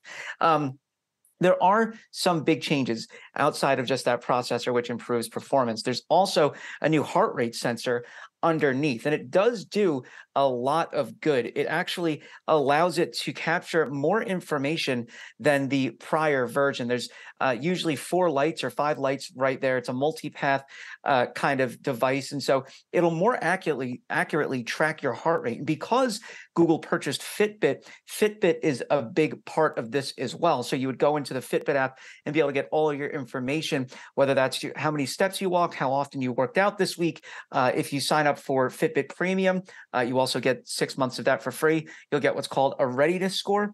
Basically, what that does is it takes into account your sleep, your exercise, and how much you generally were active, and let you know, hey, you can go out and work out today, or maybe take it easy, hang out on the couch, have a few beers. It probably won't tell you to have beers, but that's the advice that I take from it. The other big changes that you'll notice is that this also has a temperature sensor. So it'll be able to track temperature during sleep, provide you information related to that. And then it also provides you with just general overall exercises. So again, if you sign up for Fitbit Premium, you get some good exercise programs in there. Essentially what this is doing is replicating the experience of a Fitbit, but with Google hardware. And when it comes to Apple, they have a similar experience on the Apple Watch. Although this guy starts at $349, the Apple Watch starts at $399. I think if you're looking for an Android smartwatch and you don't necessarily want to go with the Samsung, this is honestly my favorite Android smartwatch on the market. I love the design. I think it's well built, and the battery life will get you through the whole day. It's not going to get you multiple days, though. That's something that smartwatch makers still need to get around to. Dan, I have to say, I was one of those that initially resisted having a square on my wrist. I have warmed up to it over the years, but I mean, you've got dueling wrists right now, right? I mean, at the end of the day, is it worth getting out of the ecosystem? If you're already in iOS, do you switch over? Is it good enough to switch over? I switch over all the time for work. I have to switch over from Android to iOS and iOS to Android. I just made the switch yesterday back to iOS only because I own a Apple Watch. I think for the general user, a smartwatch isn't going to be the thing that gets you to change. It's going to be the thing that gets you to stick, which is why I went back to iOS, because this is my own Apple Watch Series 8. So I think that if you're looking to change or you're interested in changing, do the smartphone route first and then go for the smartphones. Smartphone route and then go for the smartwatch. Google just announced their new Pixel 8 and Pixel 8 Pro smartphones. They're very, very impressive devices, tons of AI built into them. Whether or not it's going to be a game changer down the line as far as the AI goes, that kind of remains to be seen. The photo features are very interesting. They have great cameras on them. So I think that's where you're going to start if you're trying to change from ecosystem to ecosystem, and then you would want to go out and get the watch. But if you are on Android, honestly, this is my favorite watch to go for. I just love the design. And look, the heart rate sensor is so accurate that, I was riding my little stationary bike and it kept tracking, up and down as my heart rate went going through exercises. Exercise bikes are terrible, by the way. We need to add that to the video, Dan. You with the watch on your exercise bike. Okay, that's for the next review. Dan Howley, as always, with those reviews. Thanks so much for that. Well, electric vehicles already account for 8% of new car sales in the U.S., but a new report says the number is expected to more than double, in part because of federal incentives. S&P Global forecasts EV sales to surpass 4.6 million by the end of the decade, even as drivers raise concerns about the range and cost of cars. One association trying to drive more EV change in U.S. policy is the Zero Emission Transportation Association, better known as ZETA, an industry-backed coalition advocating for full adoption of EVs by 2030. Let's bring in Zero Emission Transportation Association Executive Director Al Gore III. It's good to talk to you today. We're at nearly 10% adoption right now. You could argue that first 10% is always a little easier. What's the key driver to get to 20%? Well, first of all, thanks for having me, Akiko. Great to be here. I would argue maybe the first 10% is the hardest when we're talking about a new technology. But I think we're moving beyond the early adopters, and that's an important point. The last 2 years have been the most productive in terms of public policy regarding electric vehicles in our history. The bipartisan infrastructure law included billions of dollars for a national electric vehicle charging network through the NEVI program. Those funds are being sent out to states now. Last year, the Inflation Reduction Act included enormous manufacturing and consumer incentives. And there's an intense focus now on upstream supply chain for minerals and batteries. And all of that is going to bring a lot of jobs into the United States and of course, drive further adoption. But I think just last week, we had guidance on transferability of the credits, which will create on the hood incentives for consumers and really simplify the process. And that's going to be great for the entire auto industry, dealers and consumers together. So a lot of work still to be done, but the pace is really accelerating very quickly. You look at the key hurdles to adoption, and there are many, but the key ones being cost and then range anxiety / infrastructure. On the cost side, the $7,500 federal incentive that comes through from the IRA, how much of that has pushed drivers towards EVs? What are you seeing on that front? Well, I think it's been really significant in expanding access to electric vehicles for folks who are in the market for a new car. There are many electric vehicles that are below the average price of a new vehicle in the United States and well under it now.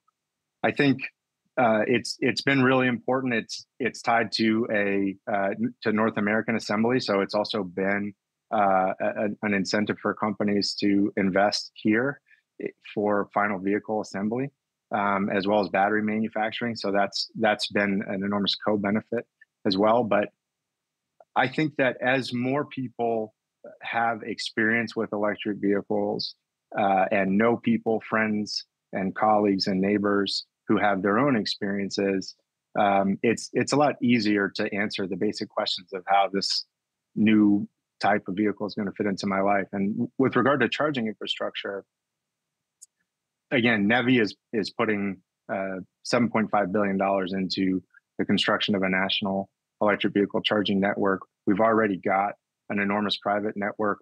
We've now seen an opening of the Tesla network, which is going to have an enormous impact. But in practice, most charging, about 80%, takes place overnight where folks are parked or where they're parked at work. And that's a really huge focus, is getting charging installed where folks are parked. because then you're coming back to a full battery every time you get into the vehicle.